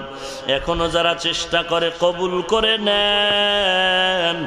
আয় আল্লাহ, সমস্ত মাদ্রাসা মসজিদগুলো কবুল করে নেন। সমস্ত শিক্ষা প্রতিষ্ঠানগুলো নবীর আদর্শওয়ালা বানায় দেন। সমস্ত ছাত্র উস্তাদগুলো দ্বীনের খাদিম হিসাবে কবুল করে নেন। আয় আল্লাহ, বরকতি হালাল রিজিক দান করেন আল্লাহ। হারাম থেকে হেফাজত করেন আল্লাহ। কামাই রুজি ব্যবসা চাকুরিতে বরকত বাড়ায় দেন আল্লাহ। আয় আল্লাহ, সকলের দোয়া মোনাজাত কবুল করে নেন, দিলের ন্যাক আশাগুলো পূরণ করে দেন। ও দয়ার মালিক, জীবনে একবারও যদি হয় সুন্দর কাবা নবীজির রওজা জিয়ারতের তৌফিক দান করেন আল্লাহ। আয় আল্লাহ তাআলা, নবীজির সুন্নাতওয়ালা জিন্দেগি দান করেন, দুনিয়ার মোহাব্বত অন্তর থেকে দূর করে ইখলাস দান করেন আল্লাহ। অন্তর থেকে রিয়া হাসাদ কিবির দূর করে তাকওয়া দান করেন আল্লাহ। সবার সাথে মিল মোহাব্বত বাড়ায় দেন। আয় আল্লাহ, দেশের প্রত্যেকটা নাগরিক, ব্যবসায়ী, শ্রমিক, চাকরিজীবী, ছাত্র, উস্তাদ, আলেম, আওয়াম, সমস্ত রাজনীতিবিদ, প্রশাসনে যারা আছে সবাইকে দিনদার বানায়া দেন আল্লাহ। আয় আল্লাহ, দ্বীনের খাদেম বানায়া দেন আল্লাহ। দুশমন, জালেম, মুনাফিক থেকে হেফাজত করেন আল্লাহ। বাতিলের মোকাবেলায় বিজয়ী দান করেন আল্লাহ। ইসলামের নামে যারা মানুষের ধোঁকা দেয় তাদের হেদায়াত দান করেন আল্লাহ। ধোঁকাবাজ থেকে আমাদেরকে হেফাজত করেন আল্লাহ। আমরা যারা হাত তুলেছি রে মালিক, আমাদের অনেকের মা নাই, অনেকের বাবা নাই, অন্ধকার কবর থেকে দোয়ার অপেক্ষায়। ওরে সন্তান, ওই মা বাবার চেহারাটাও কি মনে পড়ে না? ওরে সন্তান, ওই মা বাবার জন্য কি মায়া হবে না? আয় আল্লাহ, তাকায়া দেখেন কারা ইয়াতীম, মা বাবা হারা ইয়াতীমের মতো হাত তুলেছেন। যেই মা আমার কারণে কত রাত্র ঘুমাতে পারলো না, আমার ভাই বোনেরা ঘুমায়, আমি অসুস্থ, আমার কিনারায় সারা রাত মা কাটায় দিলেন। কতবার মা খানা নিয়ে আমার কারণে খেতেও পারে নাই। ওই মা বাবাকে কবরে রাখিয়া যারা আজকে এখানে হাজির, গুনার কারণে দিলটা পাথর হয়ে গেল, চোখে পানিও নাই। ও আল্লাহ, কান্নাওয়ালা চক্ষু দান করেন, কান্নাওয়ালা চক্ষু দান করেন আল্লাহ, কান্নাওয়ালা চক্ষু দান করেন আল্লাহ। ওরে আল্লাহর বান্দারা ডানে বামে দেখেন কার চোখের পানিগুলো পড়ে। কান্নাওয়ালার দোয়া খালি ফেরত যাবে না। ও কান্নাওয়ালা ভাই, এই ময়দানে আমার মতো জালেম গুনাহগার কেউ নাই, কথা বলার মতো ইলম আমল কিছুই নাই। আল্লাহ দয়া করে সম্মানের জায়গায় বসাইছে, গুনার কারণে যেন মাহরুম হইয়া না যায়। ও দয়ার মালিক, ইলমে আমলে বরকত বাড়ায়া দেন, কোরআন ও হাদিসের ইলমের নূর দিয়া সিনাটা ভরপুর করে দেন। সারা দুনিয়ায় খেদমতের জন্য কবুল করে নেন আল্লাহ। আয় আল্লাহ, দীর্ঘ নেক হায়াত দান করেন, সমস্ত মুর্দেগানদের কবর জান্নাতের বাগান বানায় দেন আল্লাহ। যারা বেঁচে আছেন হায়াত বাড়ায় দেন আল্লাহ। অসুস্থ রোগীদের সুস্থ বানায় দেন। কত রোগী হসপিটালে কান্নায় বিভোর, আপনার মতো বড় ডাক্তার কেউ নাই। মেহেরবানি করে কুদরতের হাতে সুস্থতার জীবন দান করেন আল্লাহ। দীর্ঘ নেক হায়াত দান করেন আল্লাহ। সারা দুনিয়ায় নিরাপদে খেদমতের জন্য কবুল করে নেন আল্লাহ। আদবওয়ালা জিন্দেগি দান করেন আল্লাহ। চলাফেরার ভিতরে আদব দান করেন আল্লাহ। জবানের ব্যবহারের ভিতরে আদব দান করেন আল্লাহ। বেয়াদবির থেকে হেফাজত করেন আল্লাহ। আয় আল্লাহ, বিনয়ী জিন্দেগি দান করেন আল্লাহ। আমাদের প্রত্যেকটা উলামায়ে কেরামের আমিন কবুল করে নেন। সাদা দাড়িওয়ালাদের আমিন কবুল করে নেন। যুবক ভাইদের আমিন কবুল করে নেন। আমার কলিজার টুকরা ছাত্র ভাইদের আমিন কবুল করে নেন। ব্যবসায়ী, শ্রমিক, চাকরিজীবী সবার আমিন কবুল করে নেন আল্লাহ। দ্বীনের খাদিম হিসাবে কবুল করে নেন। চলার পথে কুদরতের হাতে হেফাজত করেন আল্লাহ। আয় আল্লাহ, হঠাৎ মরণ থেকে হেফাজত করেন আল্লাহ। মেহেরবানি করে কুদরতের হাতে কবুল করে নেন আল্লাহ। মাদ্রাসার খেদমত করি, কবুল করে নেন। মাদ্রাসা ঘরের কাজ চলে, গাইবি খাজানার থেকে ব্যবস্থা করে দেন। অনেক অর্থের প্রয়োজন গাইবের থেকে ফয়সালা করে দেন। আয় আল্লাহ আপনার খাস বান্দাদের মাধ্যমে আপনি ব্যবস্থা করে দেন আল্লাহ। ইত্তেহাদুল উলামার এই কাফেলাকে আপনি দ্বীনের জন্য কবুল করে নেন। আয় আল্লাহ প্রত্যেক সদস্য উলামায়ে কেরাম সবাইকে দ্বীনের উপরে চলার জন্য কবুল করে নেন। আয় আল্লাহ তাদের সমস্ত নেক উদ্যোগকে আপনি কামিয়াবির দরজায় পৌঁছায়া দেন আল্লাহ। আয় আল্লাহ প্রতি বছরে মাহফিলের আঞ্জাম দেওয়ার তৌফিক দান করেন। আয় আল্লাহ এই কাফেলার থেকে আজকে যারা দুনিয়ায় নাই, মেহেরবানি করে এই বরকতে তার কবর জান্নাতের বাগান বানায় দেন। আয় আল্লাহ সমস্ত মাদ্রাসাগুলো আপনি কবুল করে নেন আল্লাহ। আয় আল্লাহ সবার দিলের হিংসা দূর করে মিল মোহাব্বত বানায় দেন। আয় আল্লাহ তাআলা মেহেরবানি করে ঋণগ্রস্ত ঋণ আদায়ের ব্যবস্থা করে দেন, অভাবীদের অভাব দূর করে দেন। আয় আল্লাহ যার উপরে যে হক আছে প্রতিবেশী পাড়া প্রতিবেশী পরস্পরে সবার হক আদায়ের তৌফিক দান করেন। প্রত্যেকটা মা বাবাকে নেককার সন্তানের মা বাবা বানায় দেন। সকলের সন্তানগুলো দিনদার দিনের খাদেম বানায় দেন। আয় আল্লাহ আপনার পছন্দের গোলাম হিসাবে কবুল করে নেন আল্লাহ। আয় আল্লাহ আমার নবী যত ভালাইয়ের দোয়া করেছেন আমাদের সেই ভালাইয়ের দরওয়াজা দান করেন।